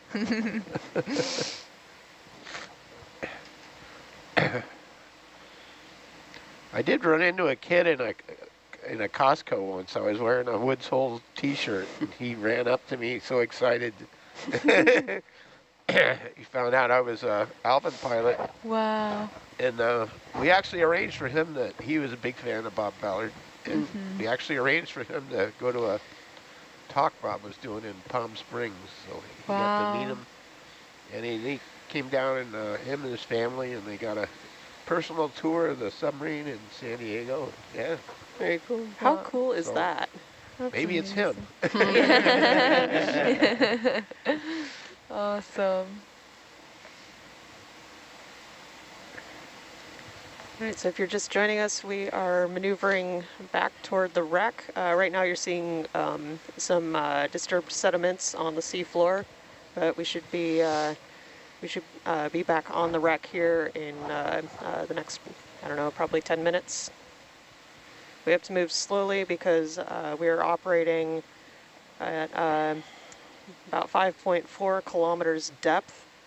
So these moves have to be very slow and deliberate so that until we get in there and see what we're dealing with, I think. Because they take some time to translate down the cable. We want to make sure that we are not disturbing Doesn't look like we've got any of the site with our movements.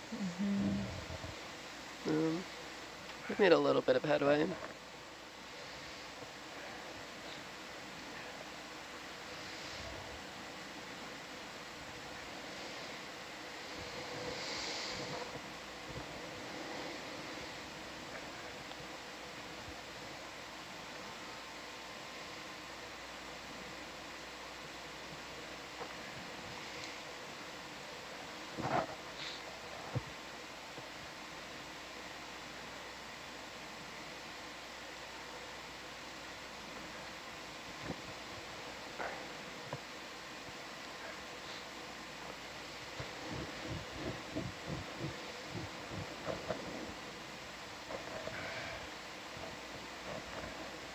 So speaking of interesting jobs, one of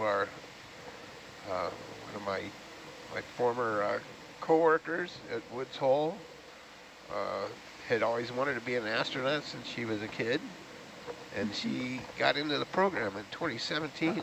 Wow. And is going to be launching on a Soyuz in 3 days. Wow. Oh, that's fantastic. That's incredible. Awesome.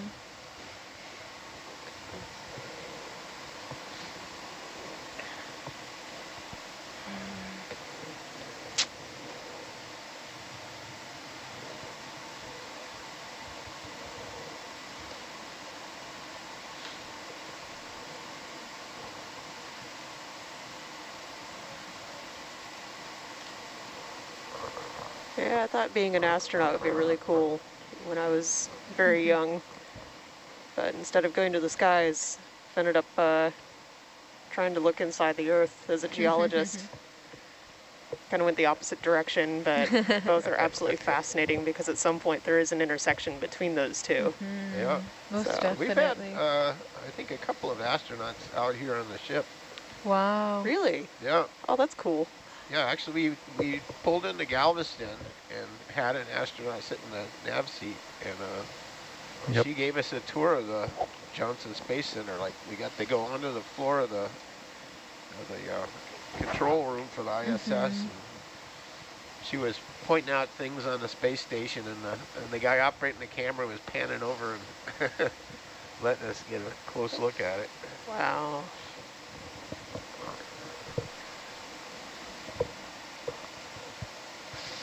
Exploration is for everyone. It really is. In the skies, in the seas, on board Nautilus. And Nautilus is where so many different disciplines can come together. Mm-hmm. Yeah. I remember thinking when I was a kid, there were 3 things I wanted to be. Mm-hmm. An astronaut, a diver, or a bike mechanic. Wow. If I had a shot at being a bicycle mechanic. You know, bike mechanic is one of my backup plans if this whole geology thing doesn't work out. It's not too late.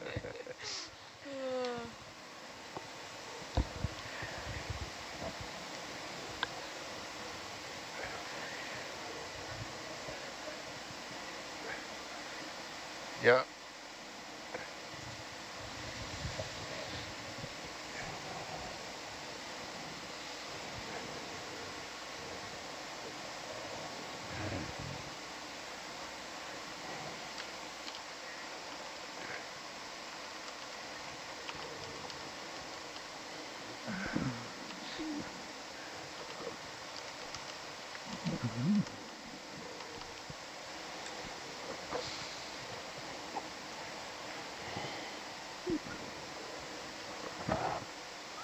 Yeah, I just want to say at times like this that from the control van, you know, we do, you know, joke around a little bit sometimes. We put in long hours.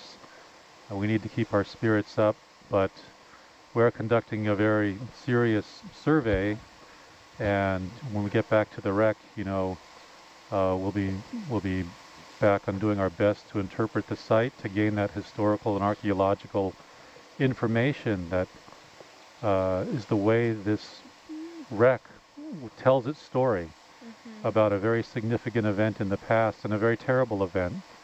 And so as we are gathering that information and understanding it from the point of view of historians and archaeologists and preservationists, we're also aware of the tragic loss of life. So we do our best to honor that with protocol and with recognition at moments of first sight of the wreck and a departure. And you know, at times we joke around a little bit, and we kind of need to, given the 24-hour operations the ship runs. But we're always aware that this is a significant site to survey, and we do so with the utmost respect and remembrance for those who were lost. And in this site particularly, the IJN Kaga was a devastating attack and loss of life, young life, sailors and airmen. So that's always in our mind and in our awareness.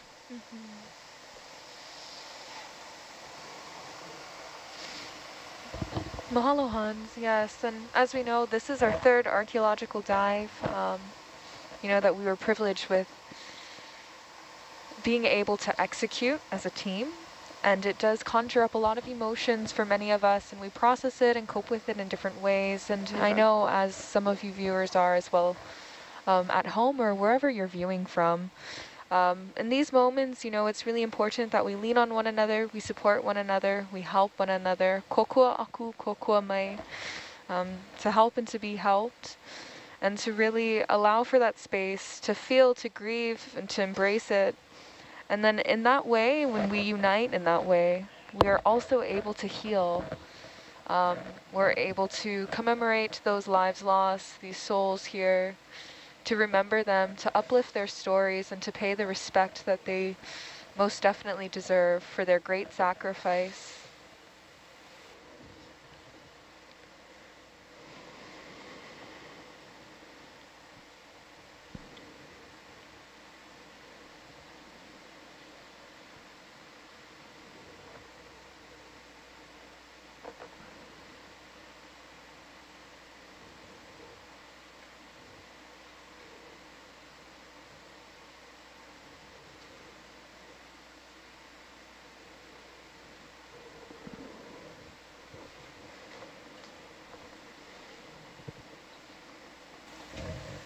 So Hans, we have a question from the public chat asking if Kaga had a sister ship.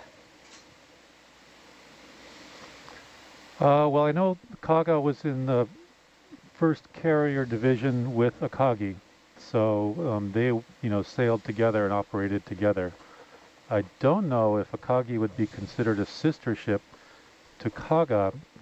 Kaga was, of course, initially laid down as a battleship due to the restrictions from the treaty following World War I, and then converted into first a multi-level carrier with multiple flight decks, a very interesting design, and renovated then to a single flight deck on top and multiple hangars below.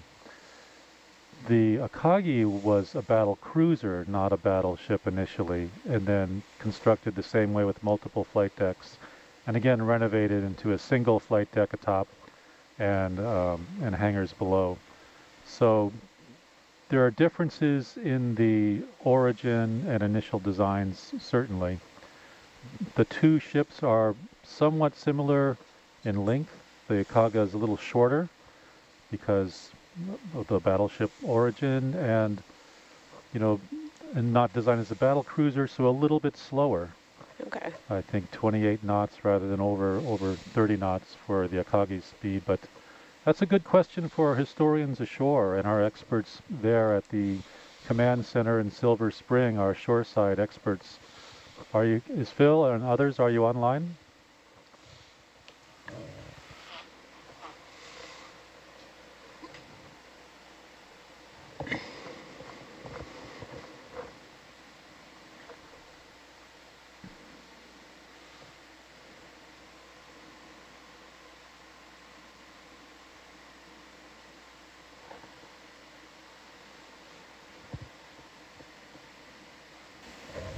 Yeah, they might be away, but we'll save that question for them.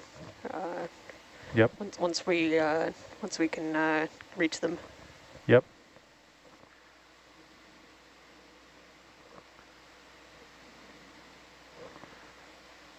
And we've been doing some of the planning for this part of the mission with our Japanese archaeological colleagues as well. So on the Akagi dive, we were pleased to have Jun Kimura, Dr. Kimura, give his input and feedback for the survey, and hopefully today we might be joined by Jun or Akafumi Iwabuchi or Randall Sasaki.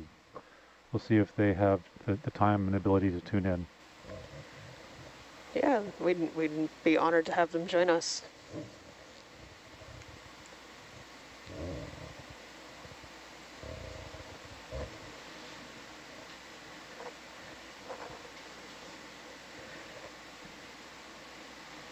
So there has been a previous dive on the Kaga. That one was less extensive than the survey we're performing today, correct? I believe so. I can't say for sure. I haven't seen the data. Okay. I don't think we have access to that video data. I see. Or results from that dive. That was by Vulcan Inc. in 2019. And yes, they discovered the wrecks with side scan sonar operated from a platform called an AUV, an autonomous underwater vehicle, and then lowered an ROV to the site to conduct a non-invasive survey. But I simply don't know how extensive that was. Gotcha. Not having access to that data.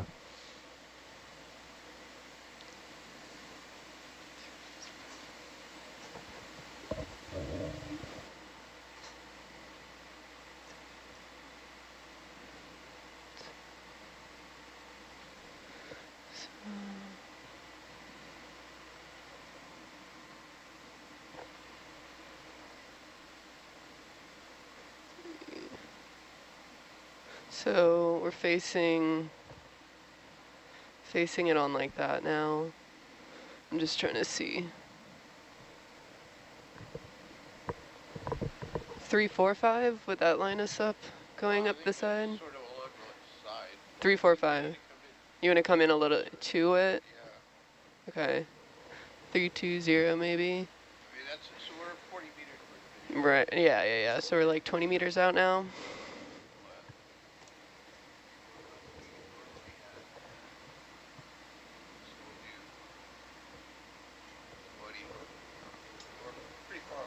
Yeah.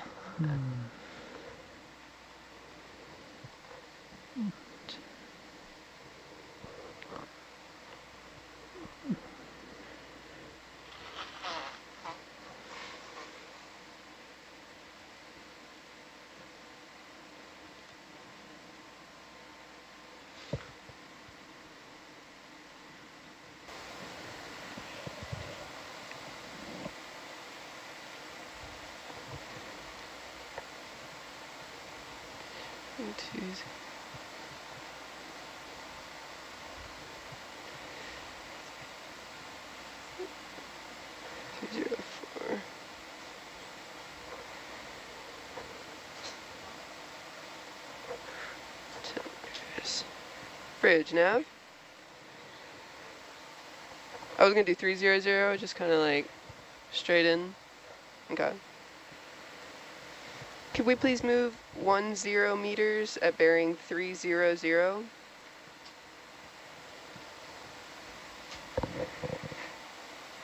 Yes, thank you. For folks who may be just tuning in, we're doing a very slow and deliberate survey, and one of the reasons for that is this is at such a depth that the Hercules ROV cannot come down here. The Hercules ROV, which is part of a two-body survey system, has a rating to 4,000 meters, and we're currently at 5,429 meters depth. So we're using the tow sled Atalanta to survey the wreck, and the sled hangs off a single cable, of course, 3.3 miles of cable that bring us down into the dark depths of the ocean. And to move the tow sled around and survey the wreck, we rely on the ship moves at the surface. So we move very slowly and deliberately to not make contact at all with the wreckage of the IJN Kaga. And when we change course with the ship on the surface, it takes a while for that change and all movements to transmit themselves down the cable to the cameras and to the platform Atalanta. So we've learned to be very patient in the control van, and hope you're patient too with us.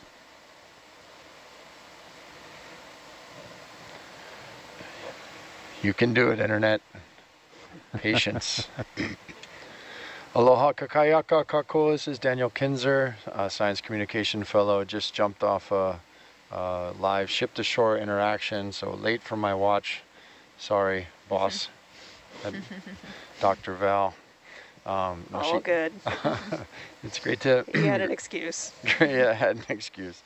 Had a pass, had a hall pass. It was, it's great to be back in the depths with you all and on this,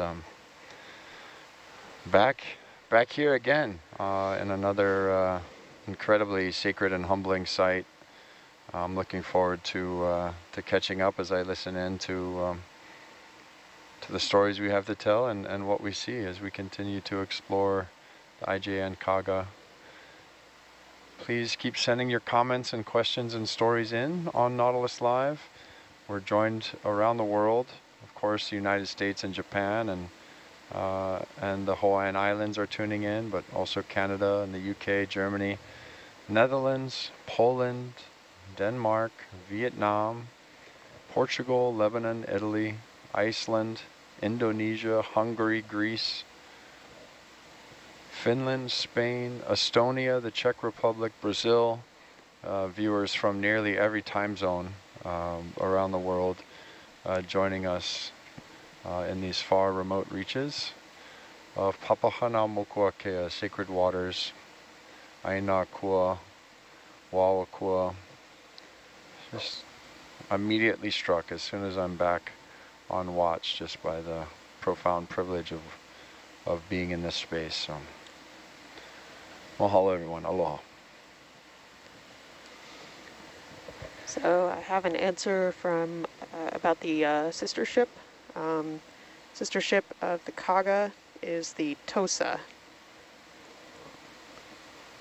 Thank you for that. Yep, they are, they were intended to be part of the Japanese, quote, 8-4 fleet, comprising 8 battleships and 4 battle cruisers, successor to the proposed 8-8 fleet. So Tosa and Kaga were intended to be used as high-speed battleships under this plan.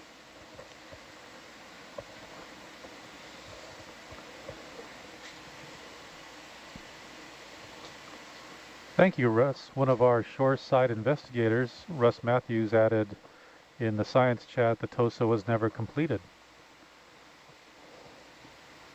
I guess maybe in a sense you could say that the Kaga was never completed. It was not going to be a battleship in the end. It became an aircraft carrier. Wow, yeah. Well, and it was the same with Akagi. Its sister ship Amagi, and that was the class that it was actually damaged in an earthquake beyond repair. So that was, the Akagi ended up being the only one converted to an aircraft carrier. That was supposed to have been the other one, but they went with Kaga after that earthquake because of the damage to it.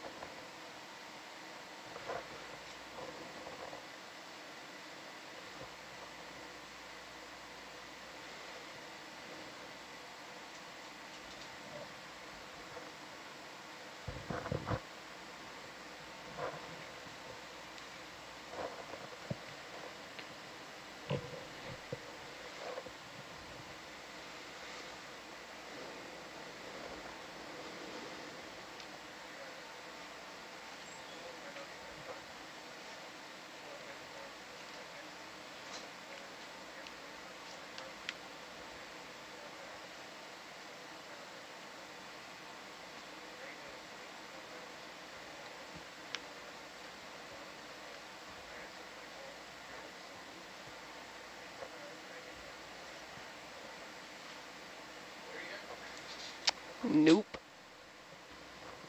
Try.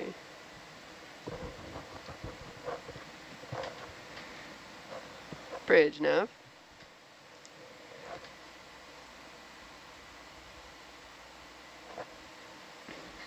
Could we please move 10 meters at bearing 285? Thank you.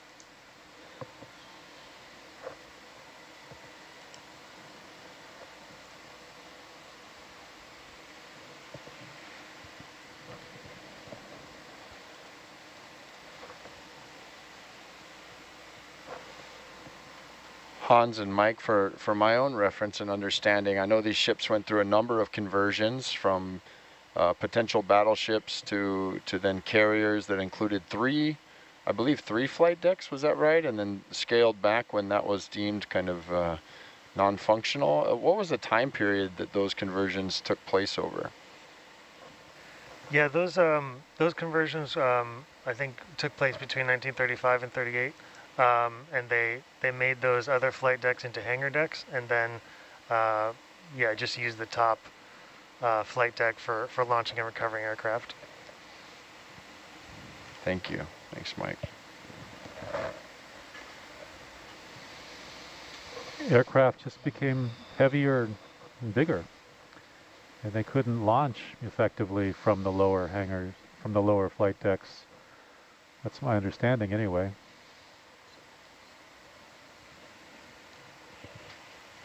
I imagine innovation, especially military technologies at this time, were advancing so rapidly it would be difficult to to design and plan, execute a ship, not really knowing where associated technologies were going to be just a few years down the road. It's a bit like now, where we're constant updates in technology.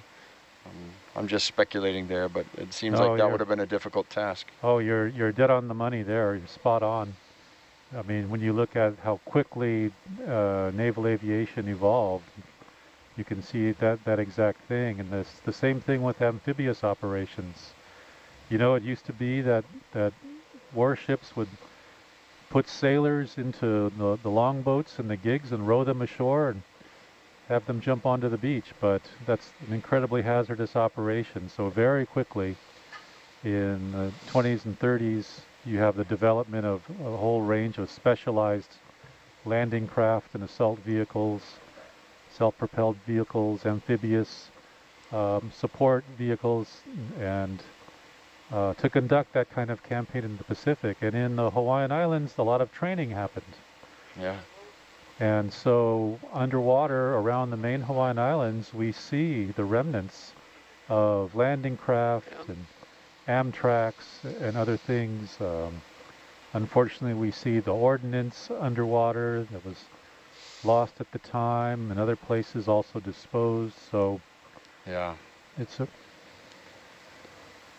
there's a real cost to innovation, especially when you're talking about military. Yeah, it's a consideration. There is a historical aspect to it, of course. It can be understood archaeologically, but it has an impact on the ecosystem, an impact on the underwater environment. Absolutely. And culturally, it means something as well, because that is often debris of a type in very special areas.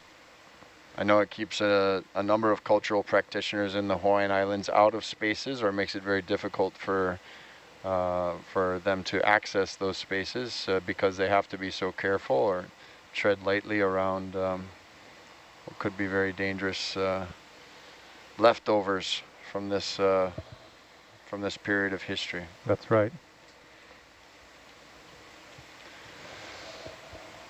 If you're tuning in online, we are on the IJN Kaga, over 5,400 meters deep, on camera number 3. If you're either looking at the quad or want to toggle over that, you can see our position relative to the ship on sonar. And I think as we're continue making our current move, start to see more of that come into view.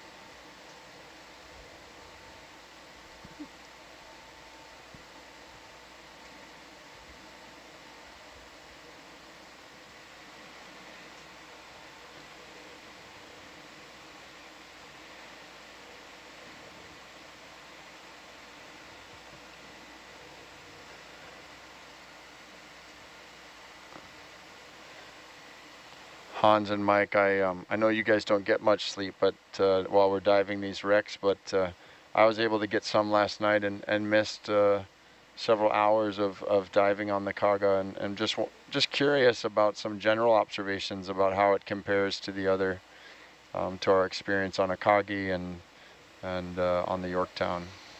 Yeah, the big difference is that there's a lot less of the upper structure here. So 4 bombs were dropped on this carrier as opposed to the 1 on Yorktown and 1 on Akagi.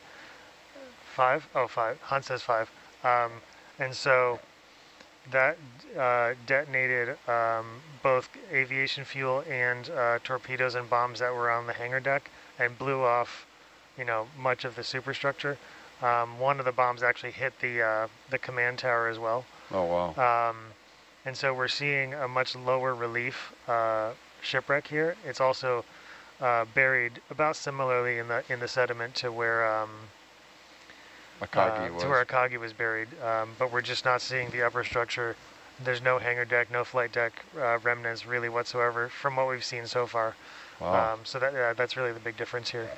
Yeah, significant difference from the experience as a viewer, as we're, you know, rather than making those rounds around the flight deck and seeing a lot of those gun tubs and seeing some of those superstructures, we're not seeing that on the Kaga because of the battle damage it took. Yeah. Interesting. So it looks like we're just getting the wreck in view again, to the upper left of the video screen,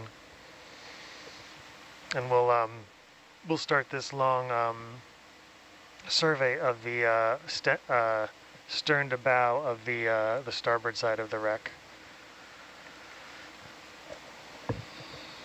Those images from a few years ago, the sort of brief visual that they were able to get, I think in 2019. What did that capture? What did that tell us about the wreck? Those from back then. I haven't seen all of that footage. I think it documented some of the upper parts of it. I'm not sure in terms of how much coverage I got. Have you seen any of it? We don't have access to that. Yeah. Yeah. Thank you.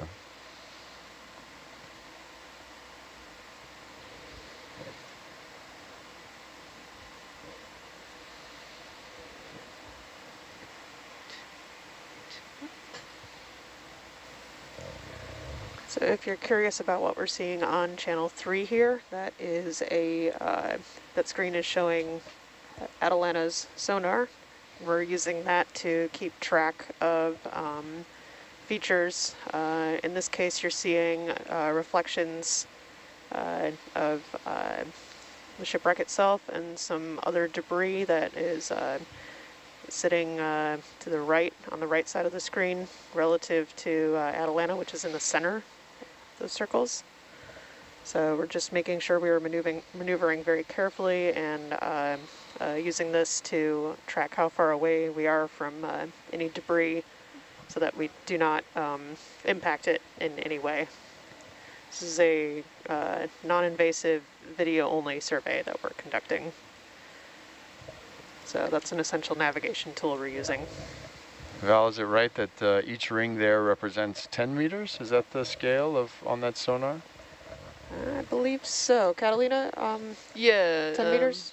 Actually, these are 20-meter divisions that we have it set it out right now. 20 meters. 20 meter, thank you. Yeah. Nav, do we need to move a little bit to the left to get the wreck in Yeah, view? that's what we've been trying to do. It's extremely laggy and yeah, it's painful. Catalina's gonna go down again and just yank the cable over for us.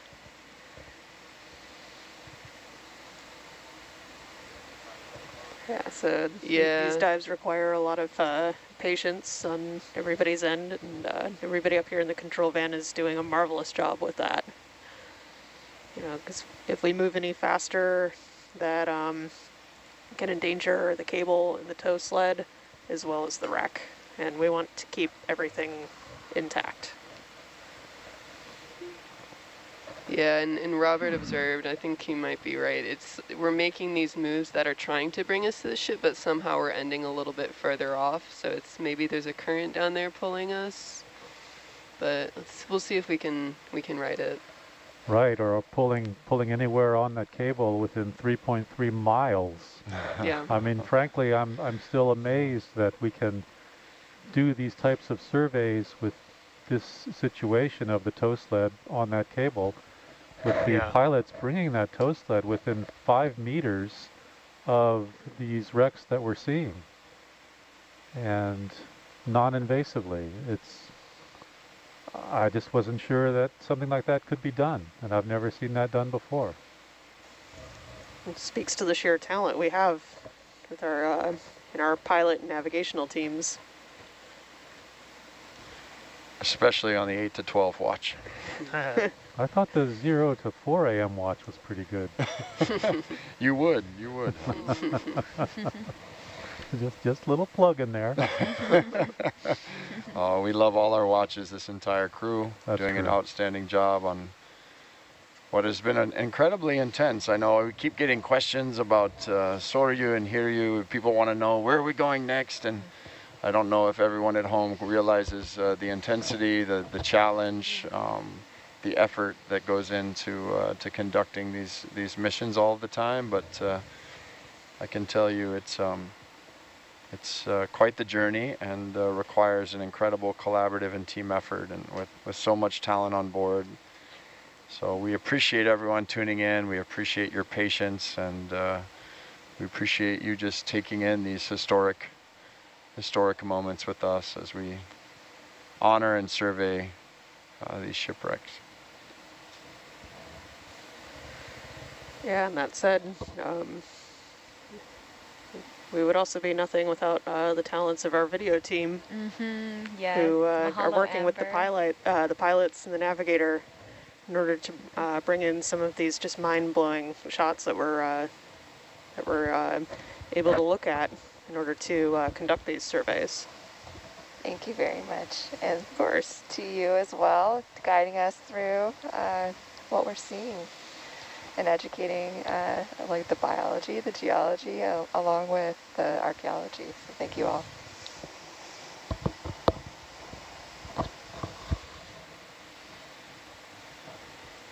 I mean, I'm almost thinking maybe just a big jump that way. I don't know. Yeah. Do you think I think we're probably still swinging. No? You mean inward from the last move? Yeah, or? I mean from the last couple of moves, no? Well, the last couple of moves have been trying to get us in, but we're actually getting a little bit further from the ship. We had been like less than 20 meters, and now we're like 25 meters. Can we move just directly towards the wreck? Yeah, no, I mean that's what we have been doing. So I'll just keep trying that. It's interesting. Bridge nav.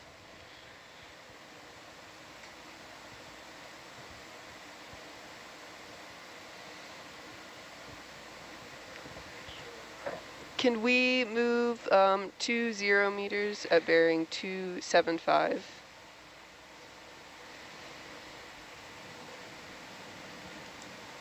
Thank you. Seems as though Kanaloa is tugging at our lines. And, we should probably continue to attend to that, and it's tricky work. The last two dives, those watching on the internet might have thought, oh, this must be so easy. The ROV is just landing right on top of the craft, and then our pilots and navigators so skillfully, and video engineers so skillfully bringing us around the wreck with such great views. But this work is incredibly delicate and challenging. There's a lot of factors, so much we can't, almost everything we cannot see what's going on down there, only a small beam of light. So always moving slowly and carefully. Yeah, and we have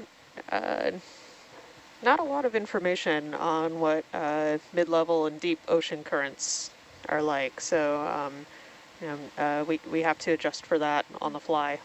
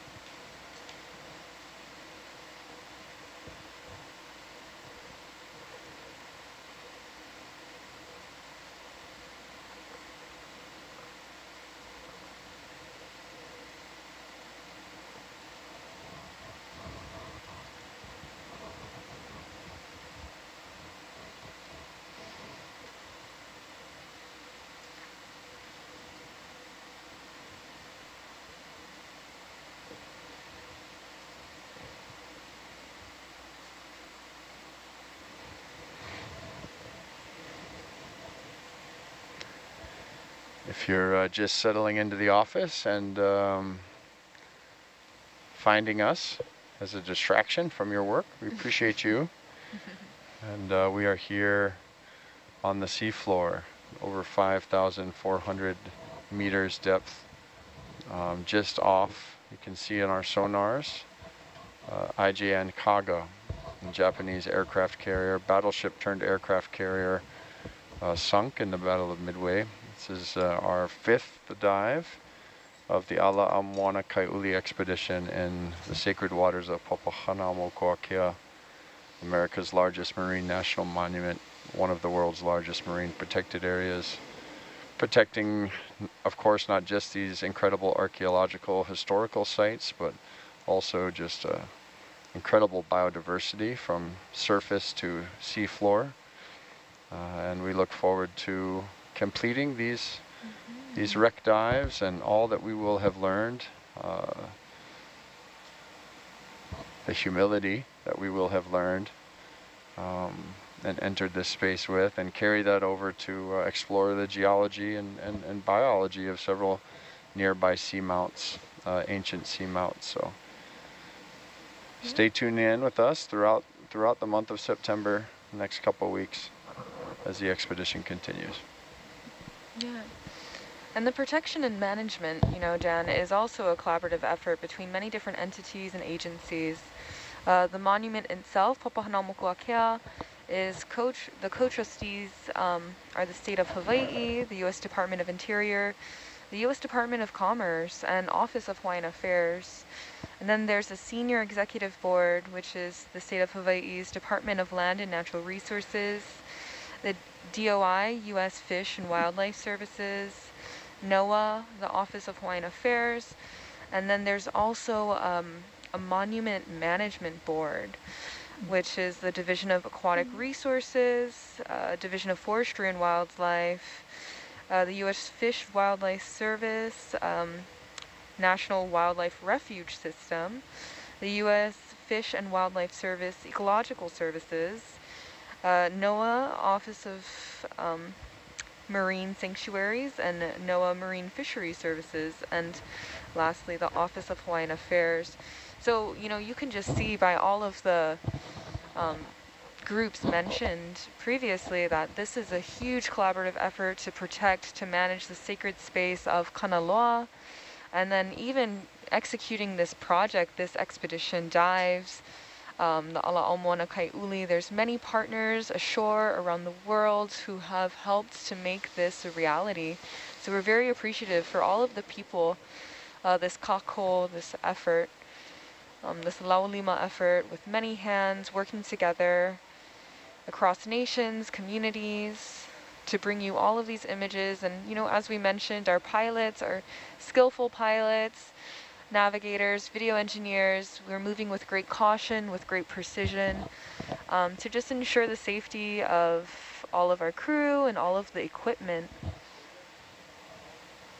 Absolutely, Mahina, mahalo, and incredible interinstitutional collaboration in protecting this monument, and it's also so valuable, such a revered place amongst the Hawaiian community. I just want to thank our families, our ohana back home, our communities back home, taking care of Lahaina Maui, taking care of life back in Ao, while we can venture out here in Po and have this sacred journey.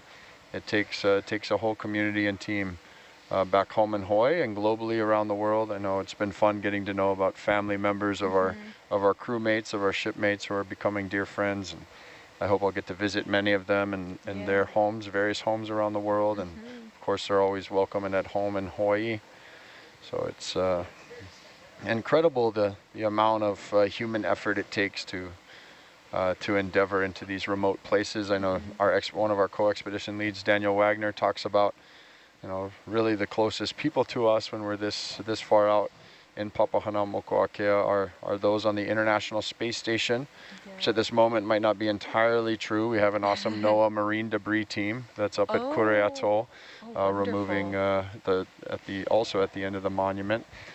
So those are friends and neighbors, just 100 miles away or so. But yeah, really takes a massive effort to take care of this place, and we're so far out in the middle of the ocean, people might be tempted to not have to think about it, but to the Hawaiian community, to us in Hawaii, to those people whose institutions have committed themselves to protecting it, to those folks and families who are connected to this tragic and historic moment at Midway. This is an incredibly important place to our ecosystem, to the health of planet ocean. This is an incredibly, incredibly important place.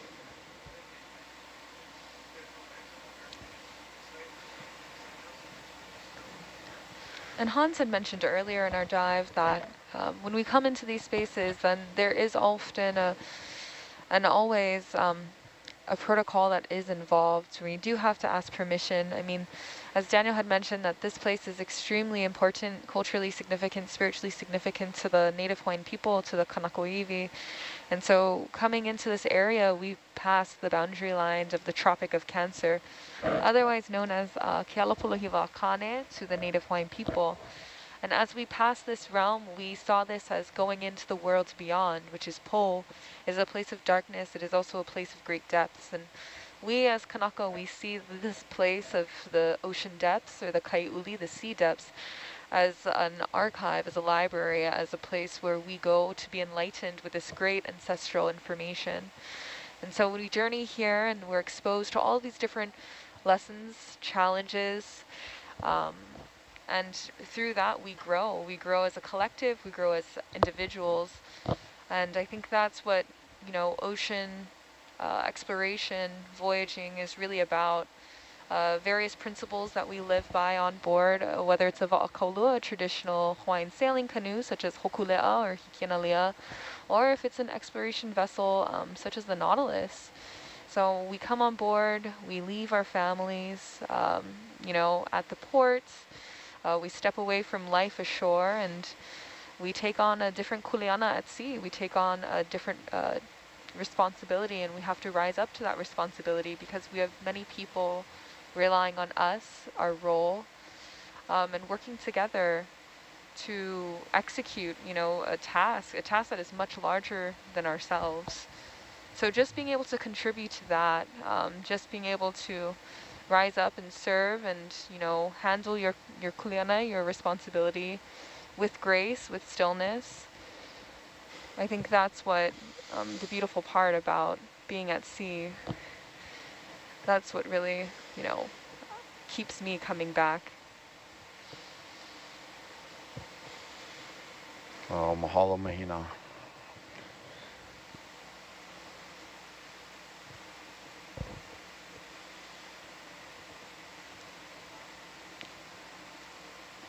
It looks like we're starting to make a little headway, inching closer now, within 20 meters. Yeah, sounds good. Thank you. We're patient. Thank you, guys.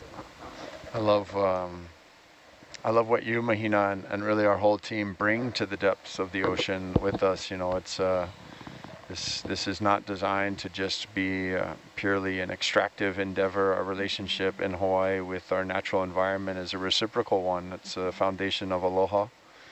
And we enter this place with respect and humility and the gifts of that we bring with our leo, with our voice, with who we are, with our own learning. So we know that learning is a mutual relationship. It's something happens that when two people connect, or two spaces or two beings connect, and so or many beings. Yeah, it's just amazing to think. Can almost imagine all of us in the depths at times in this kind of dream-like state that we fall into out here, exploring the deep sea in Papahanaumokuakea, and I love all the gifts that we bring. It's a really remarkable group. It really is remarkable. So this is my second time on Nautilus, and I couldn't be more thrilled to be back here because of the kind of atmosphere that the ship kind of naturally cultivates. We were having some great conversations yesterday. I mean, on our ascent coming up, and then even when I was talking to a few of our crewmates after one of our meals, and you know, the conversations that we have, and what I define as a conversation is two parties kind of finding this middle ground, and an exchange of information, and it's exchange of, you know, emotions, feelings, and embracing what one another has to say with empathy, with understanding. And I think that's one thing that can you mute yourself? Sorry, guys. Sorry. Sorry, you'll go ahead. You'll go ahead.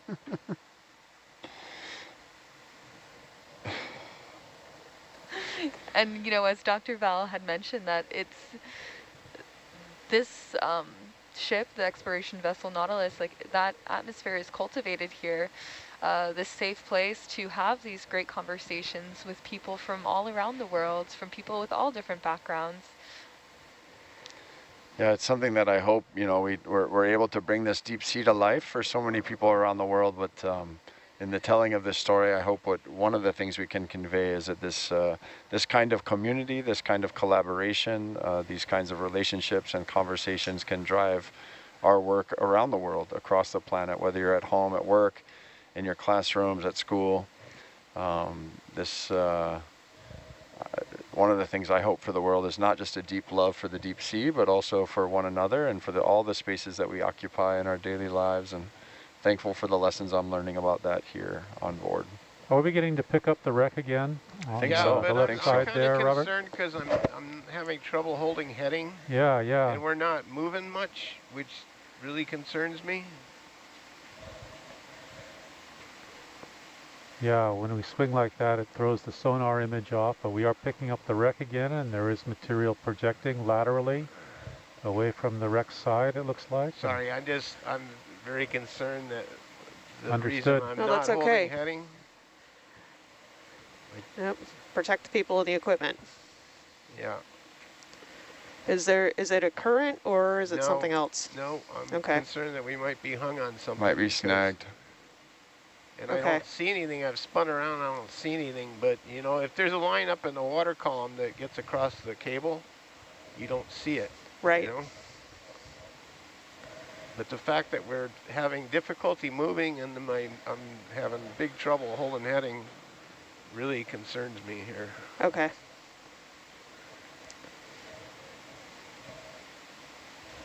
What Robert, would the next step be? Would you like me to go get Megan or Daniel, Robert? Yeah, I see. It looks like Megan's in the studio right there. Yeah. So let me come up a bit and see. Yeah, this.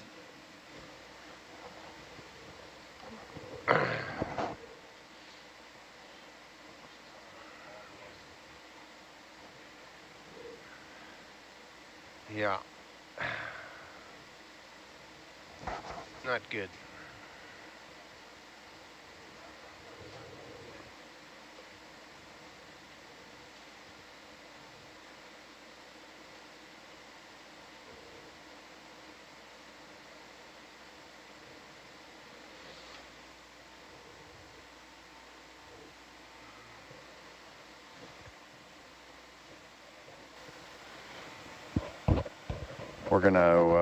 We're gonna let our ROV pilots and navigators and expedition leads sort this out while we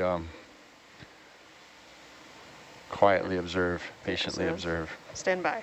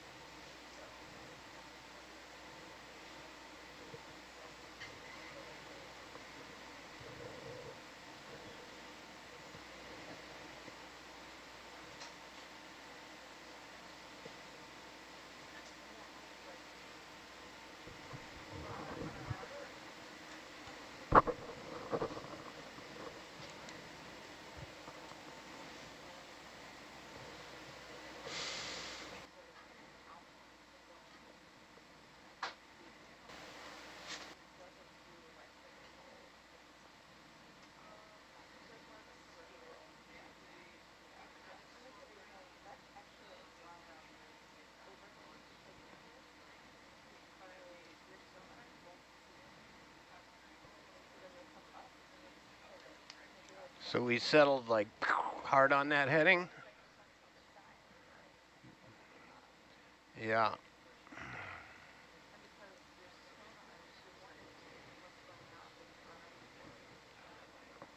smells a lot like we're hung on something.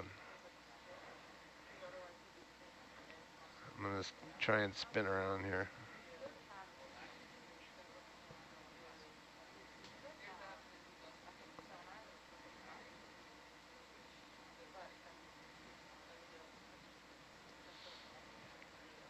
So as I was going over here, I was like unable to hold heading. It started wild gyrating. Yeah, and then I just let it off, and it came around and was holding hard over here.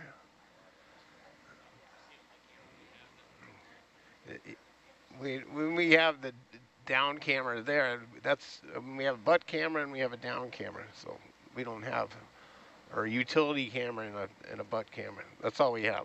We don't have a lot of cameras. Yeah.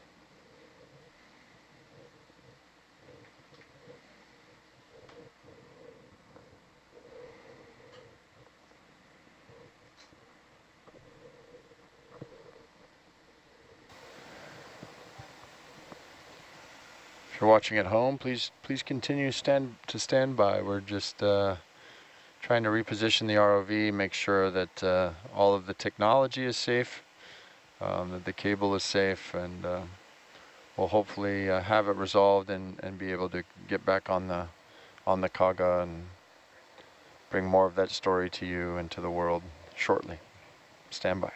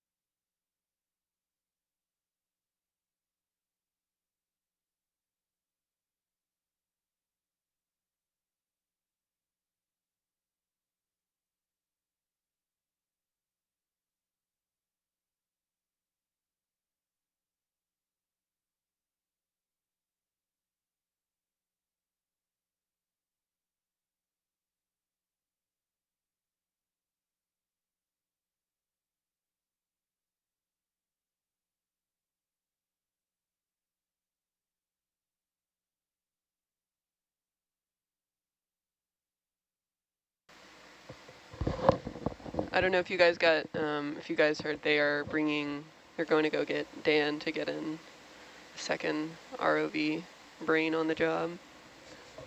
Copy that, thank you.